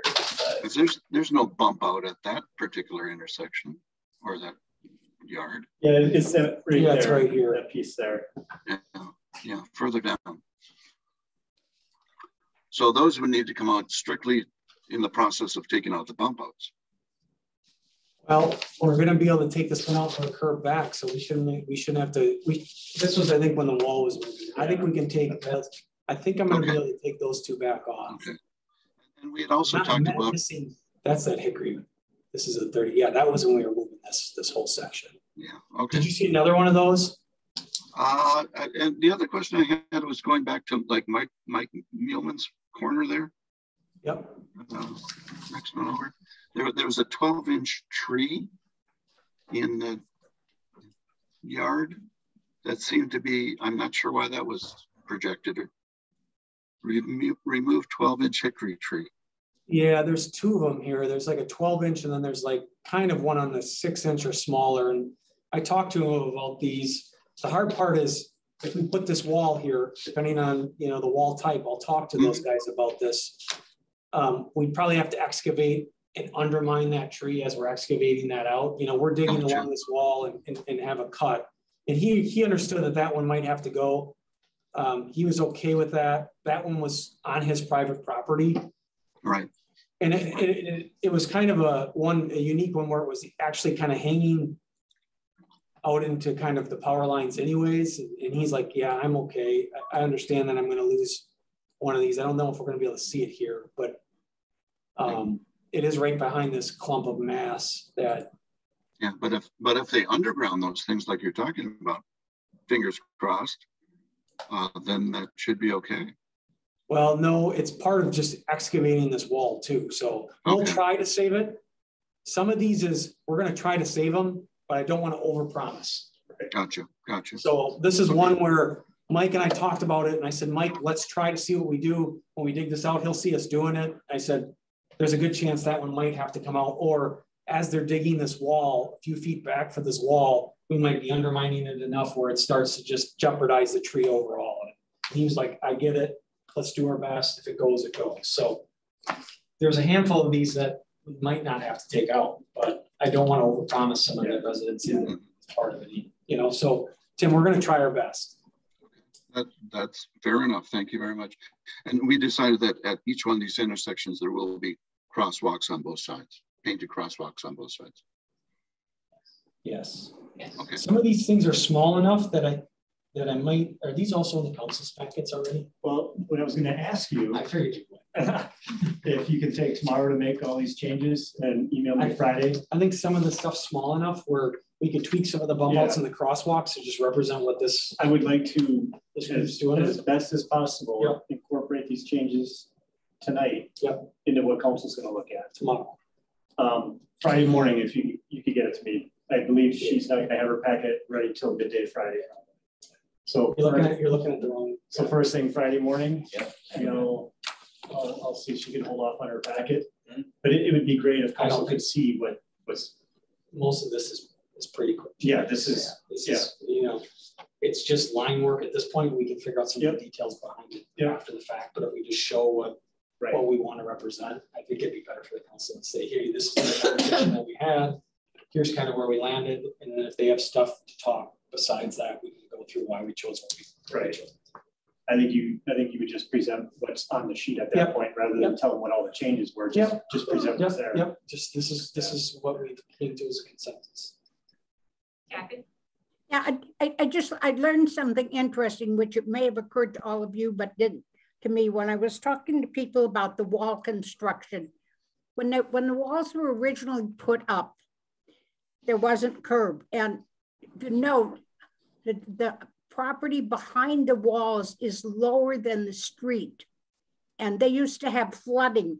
And one of the purposes of the walls was to prevent water from the street going down into the property and into the houses. So, yeah, so all the walls on the west side, the west side walls, right, is what you're talking about? Yep, yep, yep. The decorative walls, the historic walls. It blocked all the water because all those properties fell away.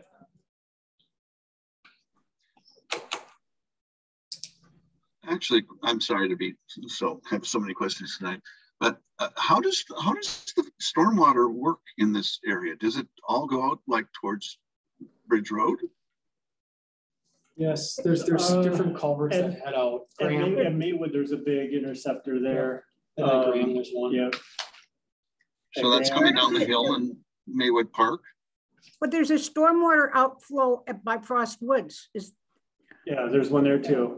One there too. You could see if you there's one down at Graham, I believe. Yeah. Yep. So like we're moving an inlet here, it's black, but in shaded, there's these lines and it shows where that storm sewer then travels to the next manhole. So you could see some of that on the drawings, but yeah, it goes to Maywood or it goes to Graham. So there's one by Frostwoods. There's one at Frostwoods. There's ones at Frostwoods too. So it kind of links up at different points and outlets through your public properties. Yep. Except for the one by Maywood, that's through a private. That's an easement through a private parcel. Yep. Didn't we put in a big one near that Maywood intersection? We did that. Graham. Like it west of Squaw. Right. Yeah, and we did it at Graham. Yeah. Right. We do have one at Maywood we're going to address all that stormwater stuff in our near future. That's going to be a big one. We put a big collector in there for debris, didn't we? Yeah, there's a concrete chamber there. Yeah, I remember putting it in about 5 or 6 years ago. It was longer than that. It was there before I got here. But it's for larger stuff. It's not for sediment. That more likely will probably be replaced when we do the next phase of stormwater. Yeah. So. Do we need a motion to approve this? No. Okay. No, these are all minor changes. Yeah, there's no consideration on our agenda. No, that's why we got a little sketchy, but we were just a working meeting to try to figure out what we got to do with council. Item 7, Public Works, Utility and Operations. Yes.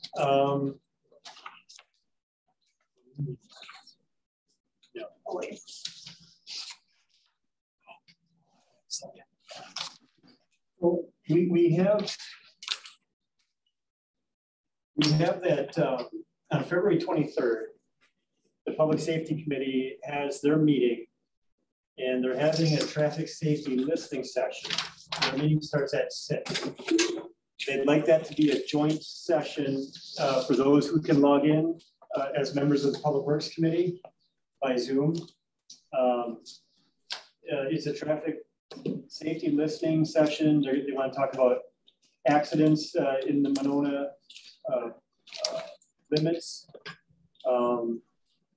It's something that PD is heading up, but given that we're part of, the Public Works Committee is part of signage and configuration of roads and things like that, speed limits. If you can attend for that discussion, that'd be great. I mentioned that in my memo to you. About a week prior, the police chief will pass information on to me, and then I'll email it to everybody. Thank you. So you have something to refer to if you can log in and sit in on that agenda item. Kathy, you're part of public safety, aren't you? I am, my chair. It's the Dane, it's a Dane County report. Right. And they have a new system where you can do tracking and do stuff that ultimately citizens can keep better track of this, but it is the county that is coming out and going to the communities to present the findings from the Dane County report. So we'll be listening as well as people from Public Works. So If you can make that, that would be great. Otherwise, I don't have any additions to the report.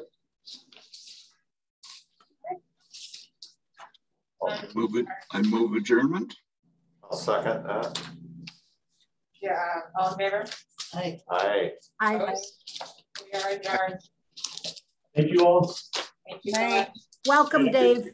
Welcome, Dave. Aren't you glad, Dave? Yeah. Dave, we promise all these meetings don't last this long. No, some are longer. Yeah. I've been at ones to 1 in the This morning. could be a short meeting by some standards recently. Oh, really? All right, good night. Thank you all. I mean, you were there. I mean, these Oh, like yeah. public hearings with like 30 people.